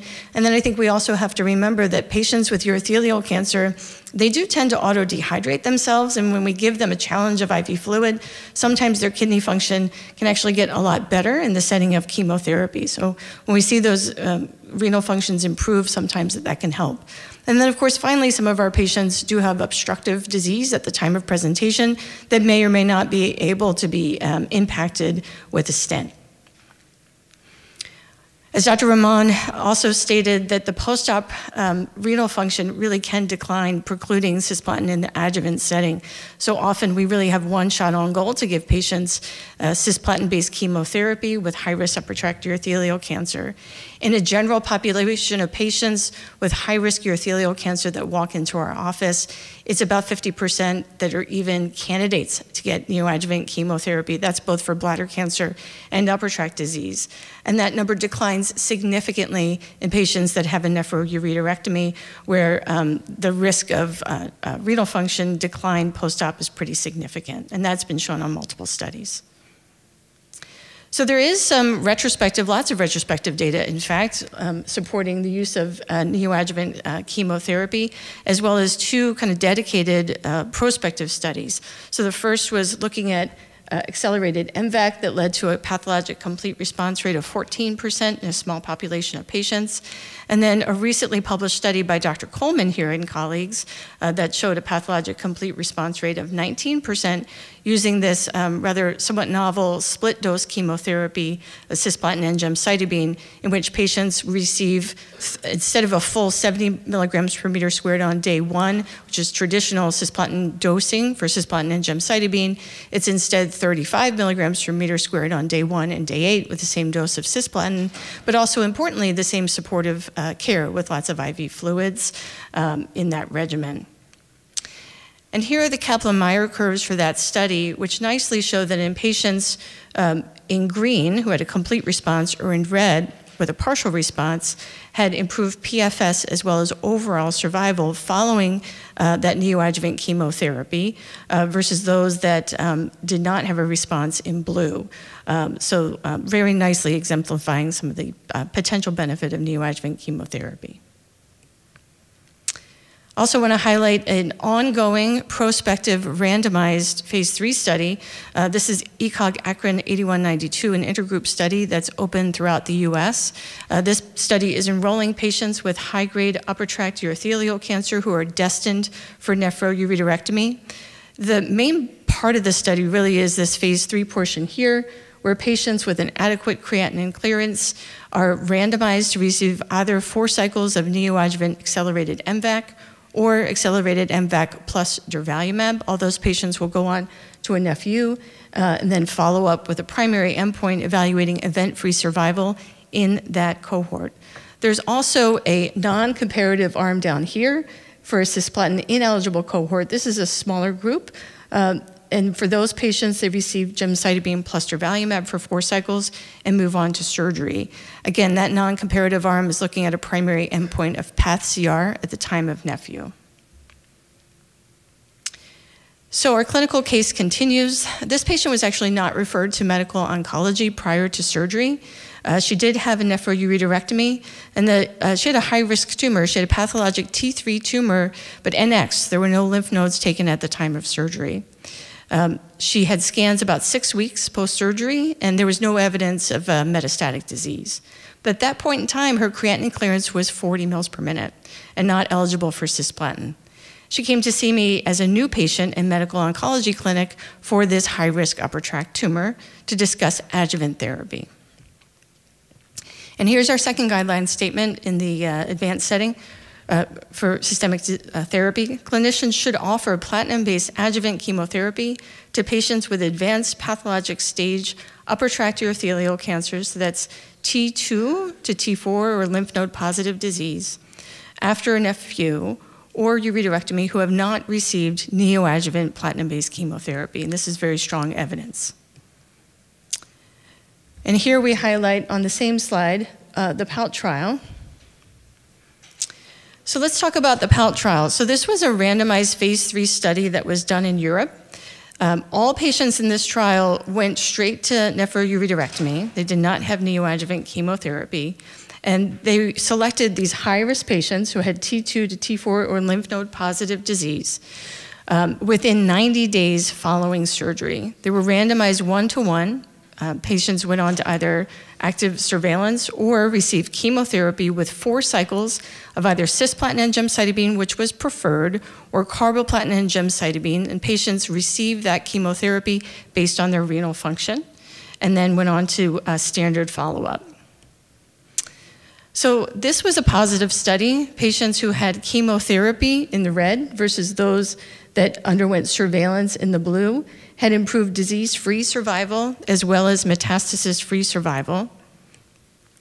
On the final analysis, there was an improvement, numerical improvement in overall survival with chemotherapy versus surveillance alone, but this did not meet strict statistical requirements for being a positive study. So one of the, this is a subgroup analysis from this study, gets a lot of attention. So as you can see, the patients that received cisplatin and gemcitabine versus those that received carboplatin and gemcitabine, looks like that was favoring chemotherapy. Now this study was not designed to tell the difference between cisplatin and gemcitabine and carboplatin and gemcitabine, but of interest, quite a few patients needed to switch midstream from cisplatin, what they started, to carboplatin later in the study. And this is something that we know, so probably a little bit of an unfair comparison, but if you look at the 2 prospective clinical trials, the 8141 study as well as Dr. Coleman's study, and the number of, or percentage of patients that was able to complete 3 cycles of neoadjuvant chemotherapy, that was really pretty high versus those that were able to complete at least 3 cycles of neoadjuvant chemotherapy in the POUT trial. So we know that starting out maybe with a creatinine clearance of 60 doesn't always mean that you end at that same reasonable creatinine clearance to get platinum-based chemotherapy. And I think really just more of those patients were found in the post-op setting. So this case continues. when I met the patient in medical oncology clinic, we discussed adjuvant therapy. Based on her creatinine clearance and her tumor, I was quite worried about her, but really did not have the opportunity to make a choice here. And we discussed, and she received 4 cycles of adjuvant carboplatin and gemcitabine chemotherapy. So following the 4 cycles of chemotherapy, her imaging showed an enhancing soft tissue density measuring about 1.5 centimeters at the surgical bed, and this was abutting the psoas muscle. But there was no other evidence of measurable disease on this imaging. So for another guideline statement here, for patients with high-risk upper-tract urothelial cancer, clinicians should perform a lymph node dissection at the time of nephroureterectomy or ureterectomy, and this is a strong recommendation. So without any evidence of other measurable disease and the lack of upfront lymph node dissection and the fact that she had isolated disease, this was a joint decision for surgery. And this was in fact one of the questions that the patient had at the time of her initial evaluation with me, which was kind of recognizing that she did not have a lymph node dissection. Should she move forward with chemotherapy in the adjuvant setting or have a lymph node dissection? So when this isolated recurrence was found after chemotherapy, I think both the patient and our team were quite interested in considering if there was a way to consolidate her with surgery. So she did go on to have that lymph node dissection, and surprising, I think, to us all, that she had metastatic cancer in 10 out of 52 lymph nodes.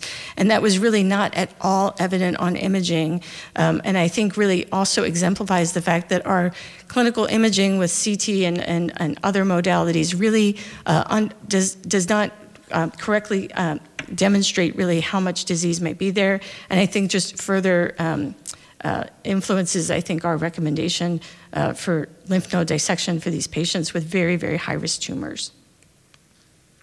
Imaging 6 weeks post lymph node dissection, she had no evidence of measurable disease.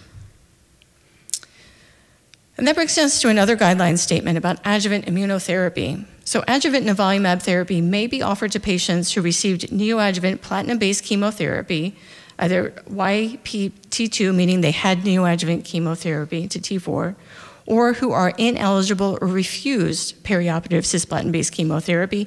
And for those patients, the stage to meet criteria for adjuvant nivolumab is higher at T3.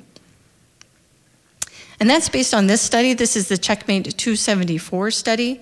So in this study, this study enrolled patients with high-risk urothelial cancer, either bladder cancer or upper-tract urothelial cancer.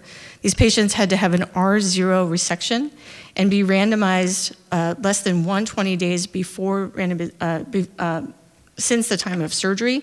All of the patients in this study had a post-surgery CT scan, and there was no evidence of metastatic disease. Patients were randomized either to receive nivolumab every 2 weeks for a year of therapy, or placebo. And again, the inclusion criteria based on the receipt or not of neoadjuvant chemotherapy. So what does this study tell us about patients that have upper-tract urothelial cancer? In terms of the inclusion criteria and the number of patients that had upper-tract disease, it was about 20% of the entire population that had upper-tract urothelial cancer. Less than half of the patients in the study had preoperative cisplatin-based chemotherapy. Close to 50% had positive lymph nodes on the study. And I think interestingly too, when you look at the number of patients that were either N0, NX with less than 10 lymph nodes removed, that was a little bit over 25%. So I think most of us for bladder and upper tract disease would consider that an inadequate lymph node dissection. This was a positive study. So in the intent to treat population, meaning all patients bladder and upper tract disease that had adjuvant nivolumab versus placebo led to a disease-free survival benefit that was statistically significant at a year. And this finding was even more pronounced in the patients that had PD-L1 positive tumors. There's a lot of kind of press and discussion about this subgroup analysis. And again, what does this study tell us about patients that have upper tract urothelial cancer? So who did well on this study and who may have potentially not gotten the same benefit? Again, with the notion that everything in this subgroup analysis, I think, is just hypothesis generating. So people who were treated in the United States versus in Europe, people who had a baseline creatinine clearance that was over 60, patients who had neoadjuvant chemotherapy, and patients with bladder cancer tended to do better. And when we think about those subgroup analysis consideration, in addition to those patients with a lymph node dissection that was inadequate here, potentially not getting a benefit, I have to wonder to myself, did patients with upper tract urothelial cancer not fare as well on the study because they also had an inadequate lymph node dissection, started with a poor creatinine clearance, and didn't have neoadjuvant chemotherapy, and may have been treated in countries where they were maybe not even offered that in the preoperative setting? Again, this is a hypothesis-generating subgroup analysis, and this was a positive study overall. There was an update of this study presented at GU ASCO this year for a longer-term follow-up, continuing to show a very impressive disease-free survival benefit with adjuvant nivolumab versus placebo in both the intent to treat and the PD-L1 positive tumors. And this included distant metastasis-free survival, also a very important outcome. And interestingly also, the receipt of adjuvant nivolumab also improved a second progression-free survival. So now in the treatment of advanced and metastatic urothelial cancer, we have very effective agents in the second, third, fourth line setting with sacituzumab govitecan, enfortumab vedotin, erdafitinib, with response rates above 40 to 50% with those drugs. So in patients who live long enough to receive those, they can do better. So there's a secondary gain, we believe, from the receipt of adjuvant nivolumab. There was another study that's been reported, adjuvant atezolizumab versus observation, so a slightly different design. In muscle-invasive urothelial cancer, this was the IMvigor trial.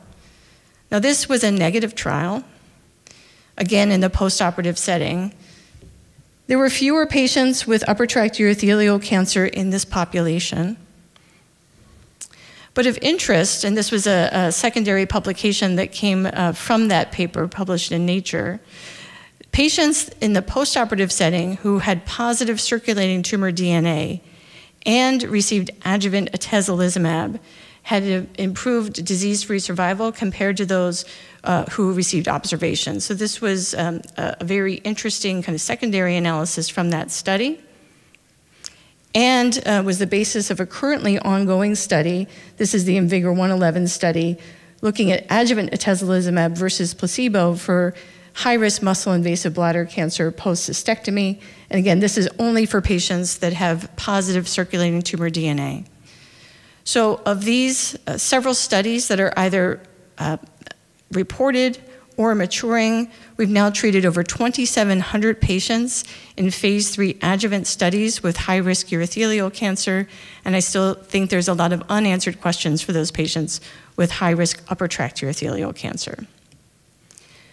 I mentioned this IMvigor study ongoing for patients with high-risk bladder cancer with positive circulating tumor DNA after surgery. And this is the modern study, slightly different design, but kind of same idea. Patients with high-risk bladder cancer, circulating tumor DNA positive patients. This study will be activating soon through one of the intergroups, but unfortunately neither of these studies are enrolling patients with upper tract disease. So our case continues. The patient, as you recall, underwent a lymph node dissection with quite a lot of positive lymph nodes.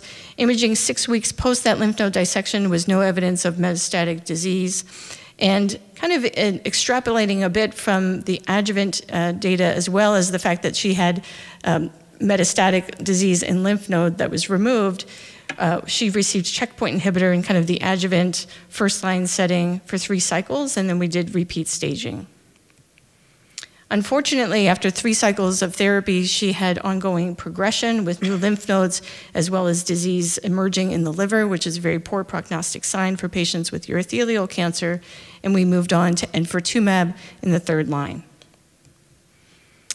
So in summary, for this case of a 72-year-old female who presented with gross hematuria with imaging demonstrating an obstructive left ureter mass with a creatinine clearance that was good enough to receive cisplatin-based chemotherapy in the neoadjuvant setting, who was biopsied and had high-grade upper-tract urothelial cancer, I think this exemplifies some missed opportunities. So she went an upfront nephroureterectomy without discussion of neoadjuvant chemotherapy. In fact, she did not see a medical oncologist for that discussion prior to surgery. Her surgery was without an adequate lymph node dissection, so we had incomplete staging information, as well as likely incomplete treatment of that lesion. She had a very high-risk postoperative stage of tumor, pathologic T3 tumor, and again, without a lymph node dissection, so we had incomplete information. Like we see with many patients, her postoperative creatinine clearance did not support cisplatin-based chemotherapy, so she received carboplatin, again, supported by the randomized phase 3 PALT trial, but may not be as adequate. Her lymph node dissection demonstrated a really significant disease burden that was not radiographically evident, and that may have been the case when she initially presented as well. Immunotherapy, post-chemotherapy in the perioperative setting, I think is a reasonable thing to discuss with patients, but those with upper-tract urothelial cancer, I think that there's a lot of unanswered questions. Despite the hypothesis-generating data that comes from the subgroup analysis of the adjuvant nivolumab study, we know that urothelial cancer, whether or not it's bladder or upper tract, does respond to immunotherapy in the metastatic setting. So at least for my patients, I do have that conversation with them if they have high-risk tumor after chemotherapy. Thank you.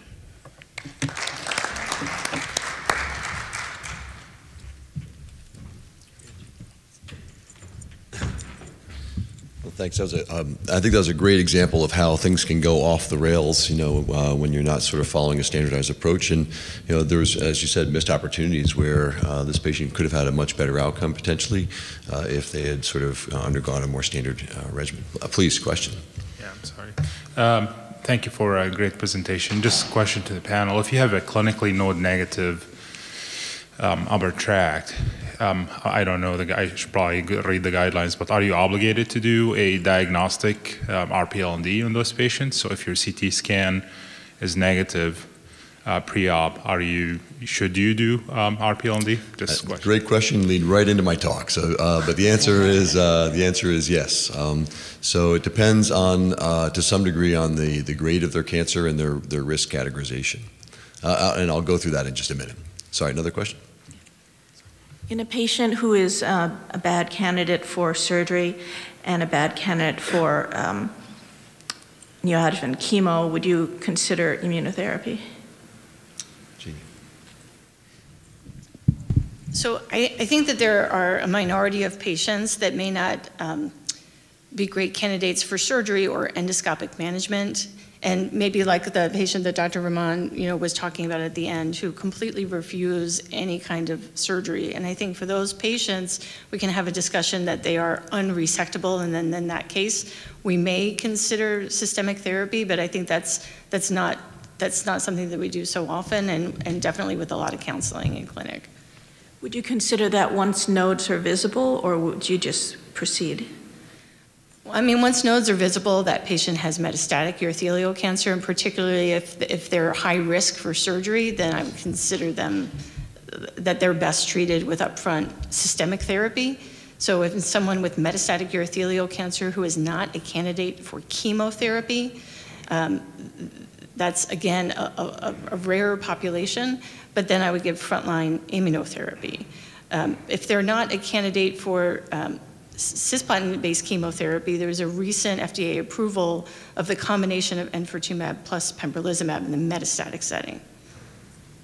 It's actually one of the guideline statements that I don't think we cover in the talk, but is that for patients who have so first of all, the guideline is focused on patients with localized disease, non-metastatic disease, but there are we sort of had to ride close to that line in some cases for cases like, what should you do for a patient who comes to you with node-positive metastatic, essentially metastatic disease up front?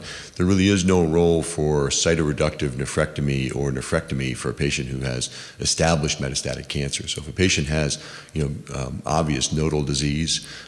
It's even PET positive or biopsy positive nodal metastases. There is no role really for surgery in that patient. That patient should receive chemotherapy. That's a metastatic disease patient.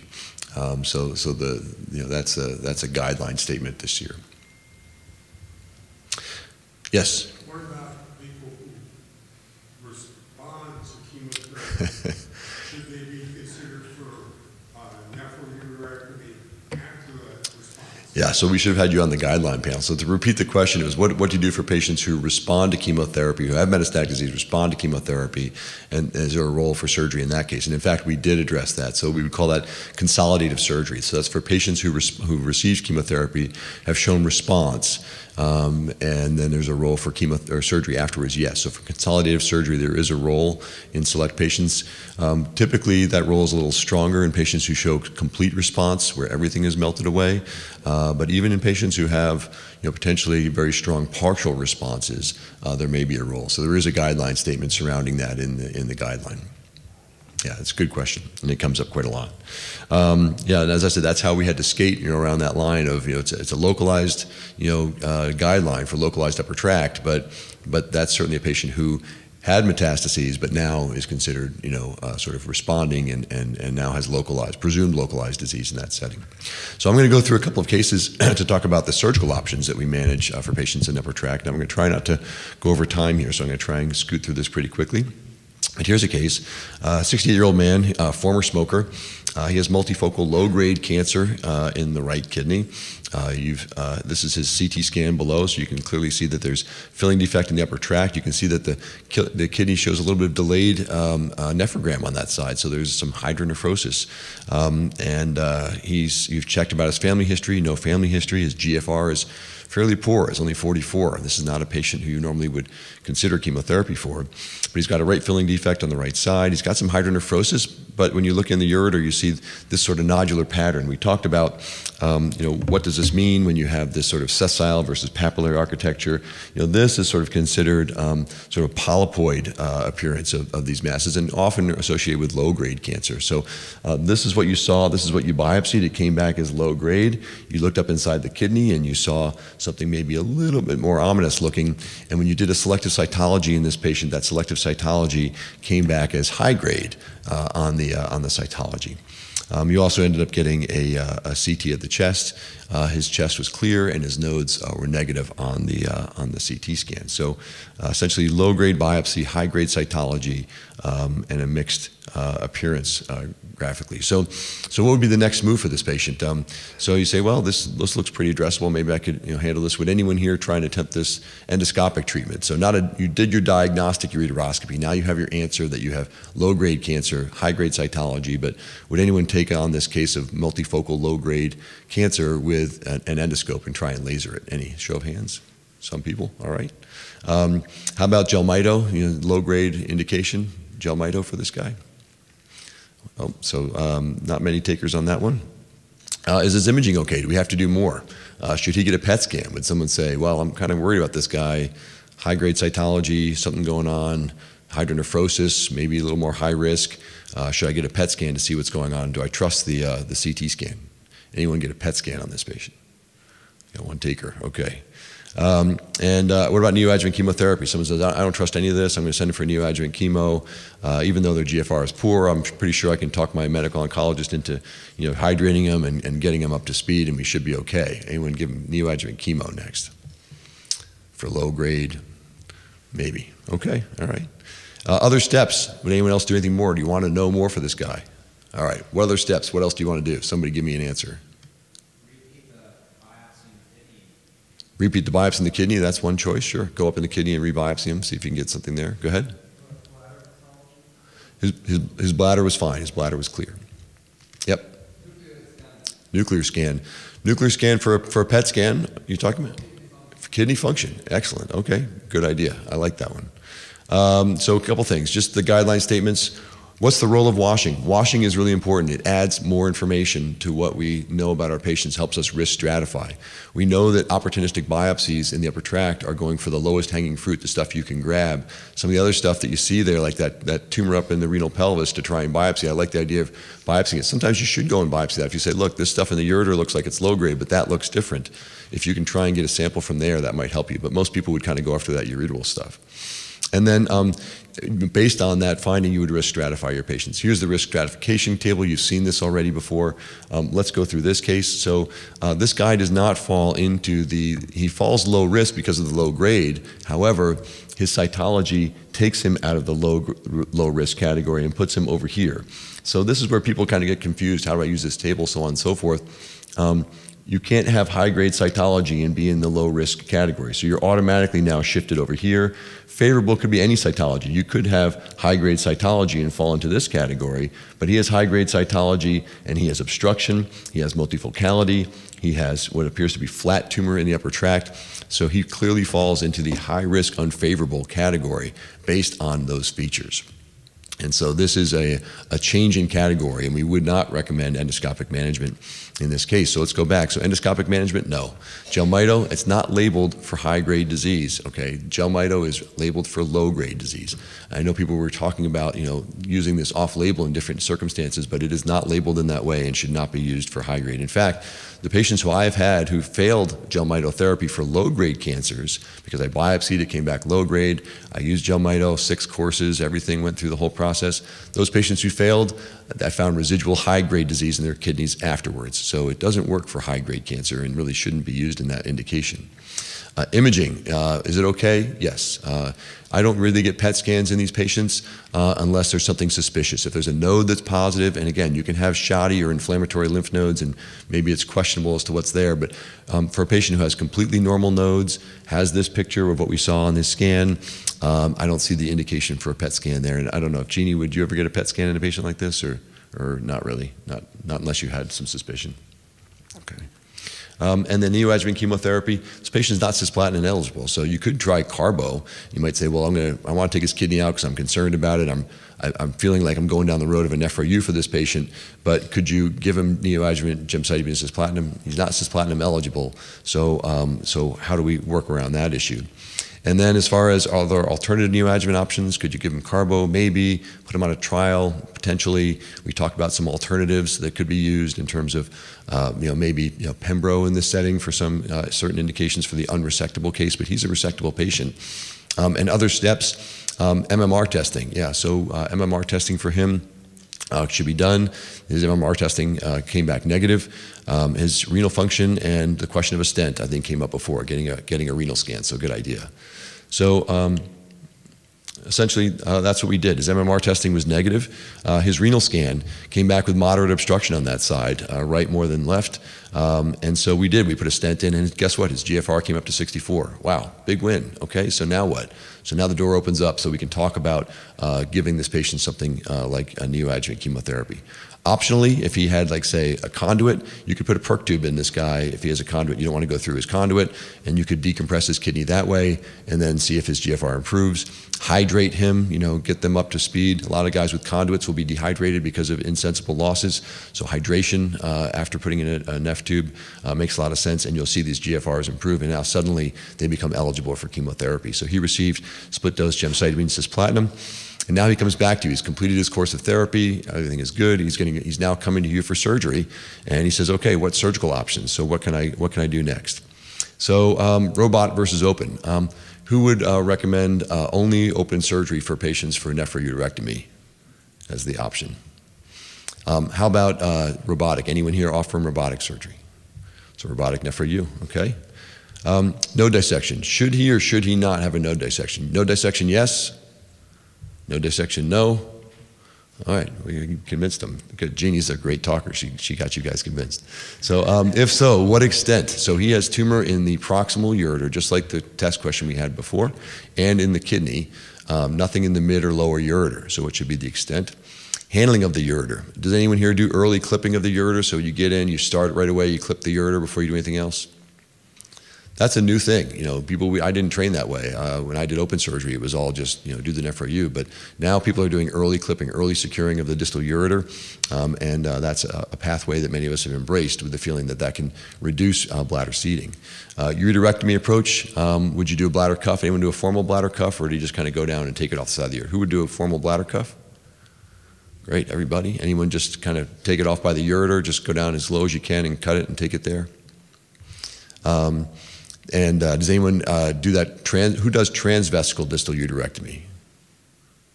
Good. And anyone do extravesical from the outside? Yeah, a mixture of approaches. So those are all options. And who would give intravesical mitomycin after nephro-U for these patients? Yeah, a lot of people do. So that's we'll go over that in just a moment. So you asked about node dissection. Should the patient get a node dissection? Well, for patients who fall in the low risk category, so that guy I talked about before, if he was really low risk, if his biopsy was low grade, if all that stuff we saw was low grade, his cytology was negative, he had hydronephrosis, he fell into that low risk, unfavorable group where you're like, look, I've got one of my colleagues back here who's brave. He's gonna take that on with an endoscope. Most people are thinking multifocal disease. I'm not skilled enough to really do all of that with an endoscope and take care of all that cancer, even though it's low grade. I'm not convinced that Jelmyto is going to be good for this guy. He's got hydro. How am I going to put Jelmyto in a guy with hydro who it might not come out? I have to put a stent in, all this stuff. So I'm going to take him for a nephroureterectomy. Should he get a node dissection? Well, for low grade or low risk disease, if they're in that category, it's optional. You may do it if you choose to, and that's a conditional recommendation. There is strong evidence, however, for the high risk patient. So anyone who falls into the high risk category, they should get a node dissection. These are the templates of dissection that have been described in the literature.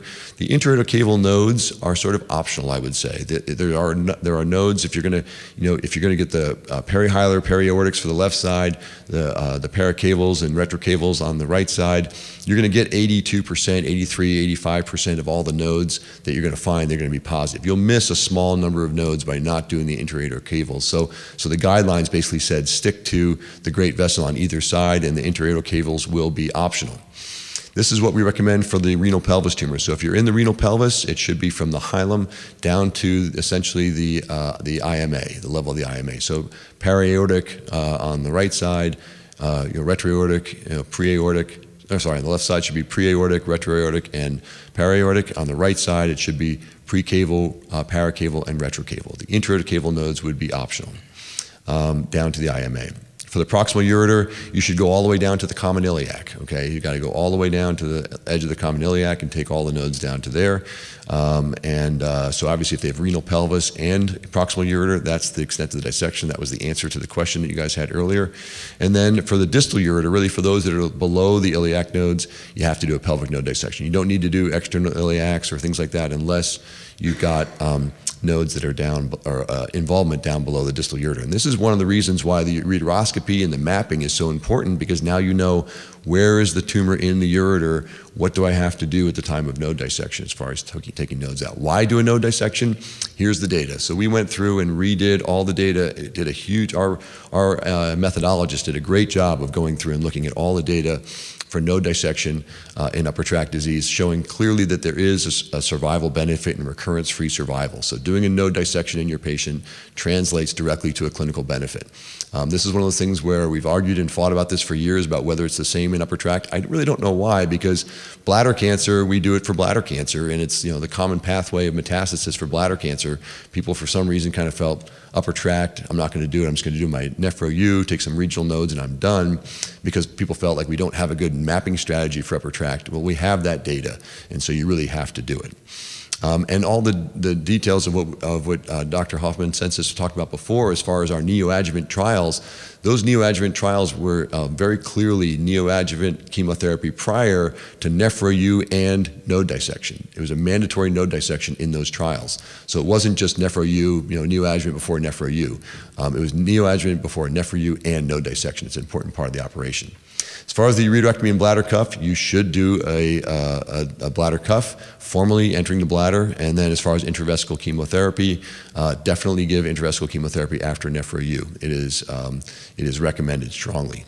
As far as ways to approach this, we talked about some of the extravesical approaches, intravesical approaches. A lot of us are doing this, but clearly dissect the ureter all the way down through the detrusor into the urothelium.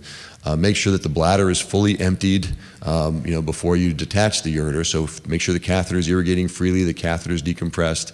And then if you're going to do extravesical approach, I put a purse string in around the ureter. I fully excise the ureter, and then I pull the purse string closed, and I do some additional layers to reinforce it. As far as giving the mitomycin in the bladder, here's the ODMIT-C trial, clearly showing a benefit in terms of giving mitomycin after nephrourectomy. They put mitomycin in a week after nephrourectomy in these cases. So patients came in, their pathway was patients go for nephrou, they go home, they come back. Before we take the catheter out, we put the mitomycin in and take the catheter out. More people are moving that up to in the perioperative setting. So you get your surgery, at the end of surgery, you close the bladder up, and then either in the PACU or in the operating room before the patient goes down, put the mitomycin in, clamp it, send them to the PACU, and then unclamp it. So there is some data that moving up the timing may be better. So there are some papers out there that demonstrate that that may be the case. So earlier use instead of the 1 week later use might be better. So here, the robot versus open discussion. Equivocal data, so basically open, robotic, it seems, we looked at this very clearly and closely in our group when we did the review, didn't show much of a difference in terms of the two, so either one is fine. Yes, he should get a node dissection, we talked about that, the extent of the dissection is listed, caval to common iliac. Early clipping, there is some data out there that early clipping, but mostly it's expert opinion, but I think many of us are doing this now. The ureterectomy approach, definitely you need to take a bladder cuff. And then as far as intravesical therapy, mitomycin was the trial, but other people are using gemcitabine. Others are also using other agents. So there are a variety of things you can use. It doesn't have to be. Mitomycin is fairly expensive, by the way. So many of us use gemcitabine, which is a much cheaper alternative. And there's data from a randomized trial looking at mitomycin versus gemcitabine, showing that they're roughly equivalent. This is just going to be a quick video review of how I do it. So I clip the ureter early, so as soon as I get in, I go down, I clip the ureter. I've already mobilized the bowel. This is a right-sided case, so we've got the aorta and the cava exposed. There's the duodenum. We're going to just free that up. Then I split and roll, just like we normally do for RPL&D, split and roll over the aorta, take down the lumbars. I like to clip the artery for the kidney right at the intracaval region. We strip right along the paraspinous ligament, and then we split and roll the cava. So I like to mobilize fully behind the cava first, and then I go and split and roll, because what that allows me to do is mobilize this packet off the back of the cava. And then when I come from the far side, you'll see that I'm just able to just pull this up and lift it all out. And I leave my nodes packets intact. I don't subdivide them. Subdividing gives you more nodes on your pathology in the end, but I don't think it makes much of a difference. For the bladder cuff, you come all the way down circumferentially. I like to put the purse string suture in early, right when I get down onto the wall. I put some Surgicel in to drop the ureter onto at the end, so I'll take it. I make sure I go all the way in. I want to see that I'm in the bladder. The bladder is decompressed. I've checked. We've irrigated the catheter a little bit to make sure that it's working and it's empty. We then make sure we see the UO as we come around, dissect it off the detrusor. I drop it right on my little landing pad there. I fold that over it and move it out of the way, and then just you close up with the purse string at the end.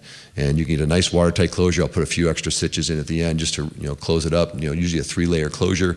And actually, I can even take those catheters out. I'm taking their catheters out within 48 hours, and these patients, if they get a good closure, they'll do well. Sometimes your closure isn't perfect, and in that case, I send them home with a catheter for a week or two. But if I get a really nice watertight closure, and I think it's going to be a perfect closure, I'll take it out before they go home.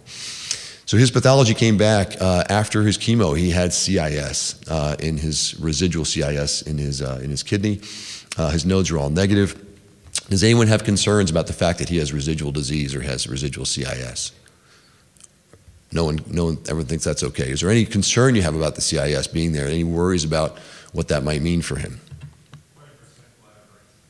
Much higher bladder risk, correct. So his risk for finding disease in his bladder down the road is much higher. So we're going to have to watch him very closely. Why does he have CIS? Why didn't everything respond? Jeannie. Well, we don't give chemotherapy to CIS, so Yeah. we're not expecting that that's going to respond. Yeah. So it's often an issue. We find CIS commonly in these patients. Everything else melts away. So I'm actually happy about his response. I think it's great that he has basically PT0 from his primary disease, but he's got residual CIS, which is still there. That was that flat tumor growing in the upper tract. That was that disease that was giving you that high-grade cytology before. And so it's no surprise that CIS is still there and residual afterwards. So I don't have concerns about it, but I would say that he's at higher risk for bladder, so I'm going to be watching him very closely, and what should his follow-up be. So I'm not going to go through the risk stratified follow-up. It's kind of complex, but here is the follow-up table that's in the guidelines. So this is what you should probably print out and keep in your clinics for your nurses and other people when they say, well, what should his follow-up be? How often should he come back, and so forth, and what should we do? So it's going to be intervals of, for patients with kidney sparing, so we broke it down into kidney sparing procedures versus post-nephroureterectomy, because these are different follow-up pathways. If you're doing kidney sparing in low risk or high risk, your follow-up is going to have to include endoscopic evaluation of the bladder and the upper tract periodically, and then at some point that upper tract endoscopy will sort of fall off a bit as you're finding that you can follow them more with imaging, and you don't necessarily have to keep scoping these guys all the time. But in the post-nephro use situation, you don't have the kidney to deal with, so it's a little bit more simplified, right? You're following the bladder and so forth. You're following with imaging. But for those patients who get nephro U, especially the high risks, those patients who have PT2 greater, after treatment, those patients you're really worried about metastatic disease. So you really have to deal with that aspect of their care. So maybe more frequent imaging and cystoscopy with the hope of trying to find any recurrences early before they become a big problem. And then I would just make a comment that these intervals in terms of recommendations, we say 3 months. We say 3 months is this, again, guideline-based care is sort of like, I don't want to say bare minimum, but it's sort of like, this is considered like you need to do at least this. If you choose to scope patients earlier, that's fine. In my practice for patients with upper-tract urothelial carcinoma, when I treat them, as Dr. Rahman pointed out, with endoscopic treatment, I don't wait 3 months typically to go back and check them again. I'm usually back up there within 4 to 6 weeks looking inside their kidney because I want to make sure there's nothing there. And there was nice data presented yesterday showing that if you look back in those patients, that in up to 80% of patients you will find there's still residual cancer after endoscopic management in the upper tract as a second look. So even though you may think you were successful, there's often disease there. Now you might say, well, if it's low grade, what's the big deal? I could have found it later and treated it later. That's true. But some of these patients will, move on to higher risk or high grade cancers despite excellent endoscopic care. So, and again, these follow-up recommendations assume that everything is normal as you go forward. So if everything is normal here, then you go to here. If something turns out that you have cancer here, then you go back and now you have to follow. So you may say, well, what do I do if someone said well, should we put in the guidelines what to do if they develop bladder recurrence? No, there's a whole bladder cancer guideline that covers that. We don't have to, recreate the wheel for that one. So follow the guidelines for bladder cancer, if the patients recur in the bladder. We're specifically addressing the upper tract. But yeah, if they recur at any point in time, all of this falls apart and you have to go back and follow guideline-based management for what you're dealing with from the beginning. Quick one, I'm gonna go through this one as quickly as I can. I got 4 minutes left, but so this is a 62-year-old woman, low-grade cancer in the left distal ureter. She has a family history of gastric cancer. She has a great GFR. She has a biopsy. She has a mass causing hydro below the iliac vessels and significant left hydronephrosis. This is what it looks like. She's clearly got hydro. Further studies, what do? We did MMR testing, management discussion with this patient, what options are available. It's low grade. We could consider endoscopic management in this patient, but we're also with a little bit concerned here, right? This is hydronephrosis in a patient with low grade disease. I showed you before the graphs of low grade, with hydro or without. She's in a poor prognostic category because of the hydro. So I'm worried about that. And also, if she comes back as a Lynch positive patient because she has a family history of gastric cancer, it's likely that she's got Lynch, then my concern is she's got urothelium at risk, of developing more cancers down the road. So endoscopic management, certainly kidney sparing management is a good approach here, but what's the best kidney sparing management? And does she need chemotherapy? Questionable, right? So there is some data suggesting that these patients with MSI high tumors may be eligible for certain types of chemotherapies, specifically checkpoint-directed therapies that may be effective in MSI high tumors, but does she need chemotherapy? So we did the testing. She came back positive for Lynch. we offered her distal ureterectomy. And I said, we can have different choices here. I can go up there endoscopically and try and treat, but with even low grade, but with hydro, I'm a little bit concerned about what you might have behind all of this. And so I think doing a distal ureterectomy is probably a better choice in your case than going up endoscopically. While certainly some people can manage this endoscopically, I would say, with this type of disease, it's a little bit, you have to keep in your mind, it's a little bit worrisome. The biopsy was low grade, cytology was negative, but is there something else happening there? And so we sent her for genetics referral. She met with our medical oncologist. They said, well, there could be an indication in this situation because you have an MSI high tumor that there may be certain types of therapies available to you. But she deferred and said, if we're taking my ureter out, why don't we just do that and we'll see what we have afterwards. So we did a distal ureterectomy and a reimplant. We did an extravesical excision. We took out the left ureter. How I do that is I put an endoscope up the ureter, actually, and you can put the flexible ureteroscope in the ureter. You can thread it up the ureter at the start of the case. You can leave it in the bladder. I actually put a catheter in beside it so that way I can keep the bladder decompressed. But then I can do picture-in-picture. I can actually take the video feed off the endoscope, put it in through the robot, put it in picture-in-picture in the bottom, and then we can slide the scope up and down inside the ureter, and I can find the exact location of where the tumor is and where I need to make my incision. So I do that for all these cases, and I think that helps me just better understand instead of sort of the guess of where to go. And then afterwards, her pathology came back as T2. So this was T2 high grade, hiding out in a background of low grade cancer. So this happens in upper tract. It tells you about the problems we have in biopsy and so forth. So something to keep in mind. She was referred for adjuvant treatment and ended up getting adjuvant therapy. So that's it. I'm going to end it there. I'm going to just leave up our summary slide for take-home messages. Node dissection for high risk, absolutely. Templates are in the guideline. Please look it up. Pelvic nodes for tumors in the lower third. Installation of chemotherapy after nephro-U should be performed. Make sure you do the bladder cuff as we talked about. MMR testing universally now is being recommended. So it may not happen at your center right away, but you can be the advocate for making sure that your pathologists do this in your patients. If you're not getting MMR testing, tell them, I'd like you to MMR test every biopsy that I do in patients with upper tract, endoscopic biopsies, every nephro-U case that I do. I can find patients who have it. It helps me screen them better. It helps their family members because we'll find young kids who have it and they can be screened so that way they don't find out later in life that they've got metastatic endometrial cancer, ovarian cancer, metastatic gastric cancer. You can save lives by doing this. And then follow-up should be risk stratified. Tell your pathologist this is a billable test if they do MMR testing. It's not a genetics test. It's an MMR IHC test. It's more billing for them. They can collect for it. They're happy with that. Tell them, hey, good news, something you guys can do, and it's going to be helpful for everybody. Thanks.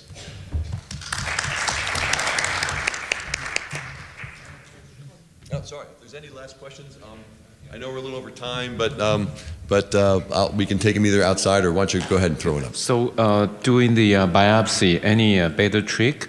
Because sometimes we don't find we can, the depths may be not enough to show the submucosa tissue. So we have difficulty in finding the superficial tumor versus the deeper tumor. And sometimes we might just get the low risk one, and there's maybe some high risk or the CIS that cannot be shown. Yeah. So the techniques are like, so when you do your biopsies, so I often get a cytology before I do a biopsy.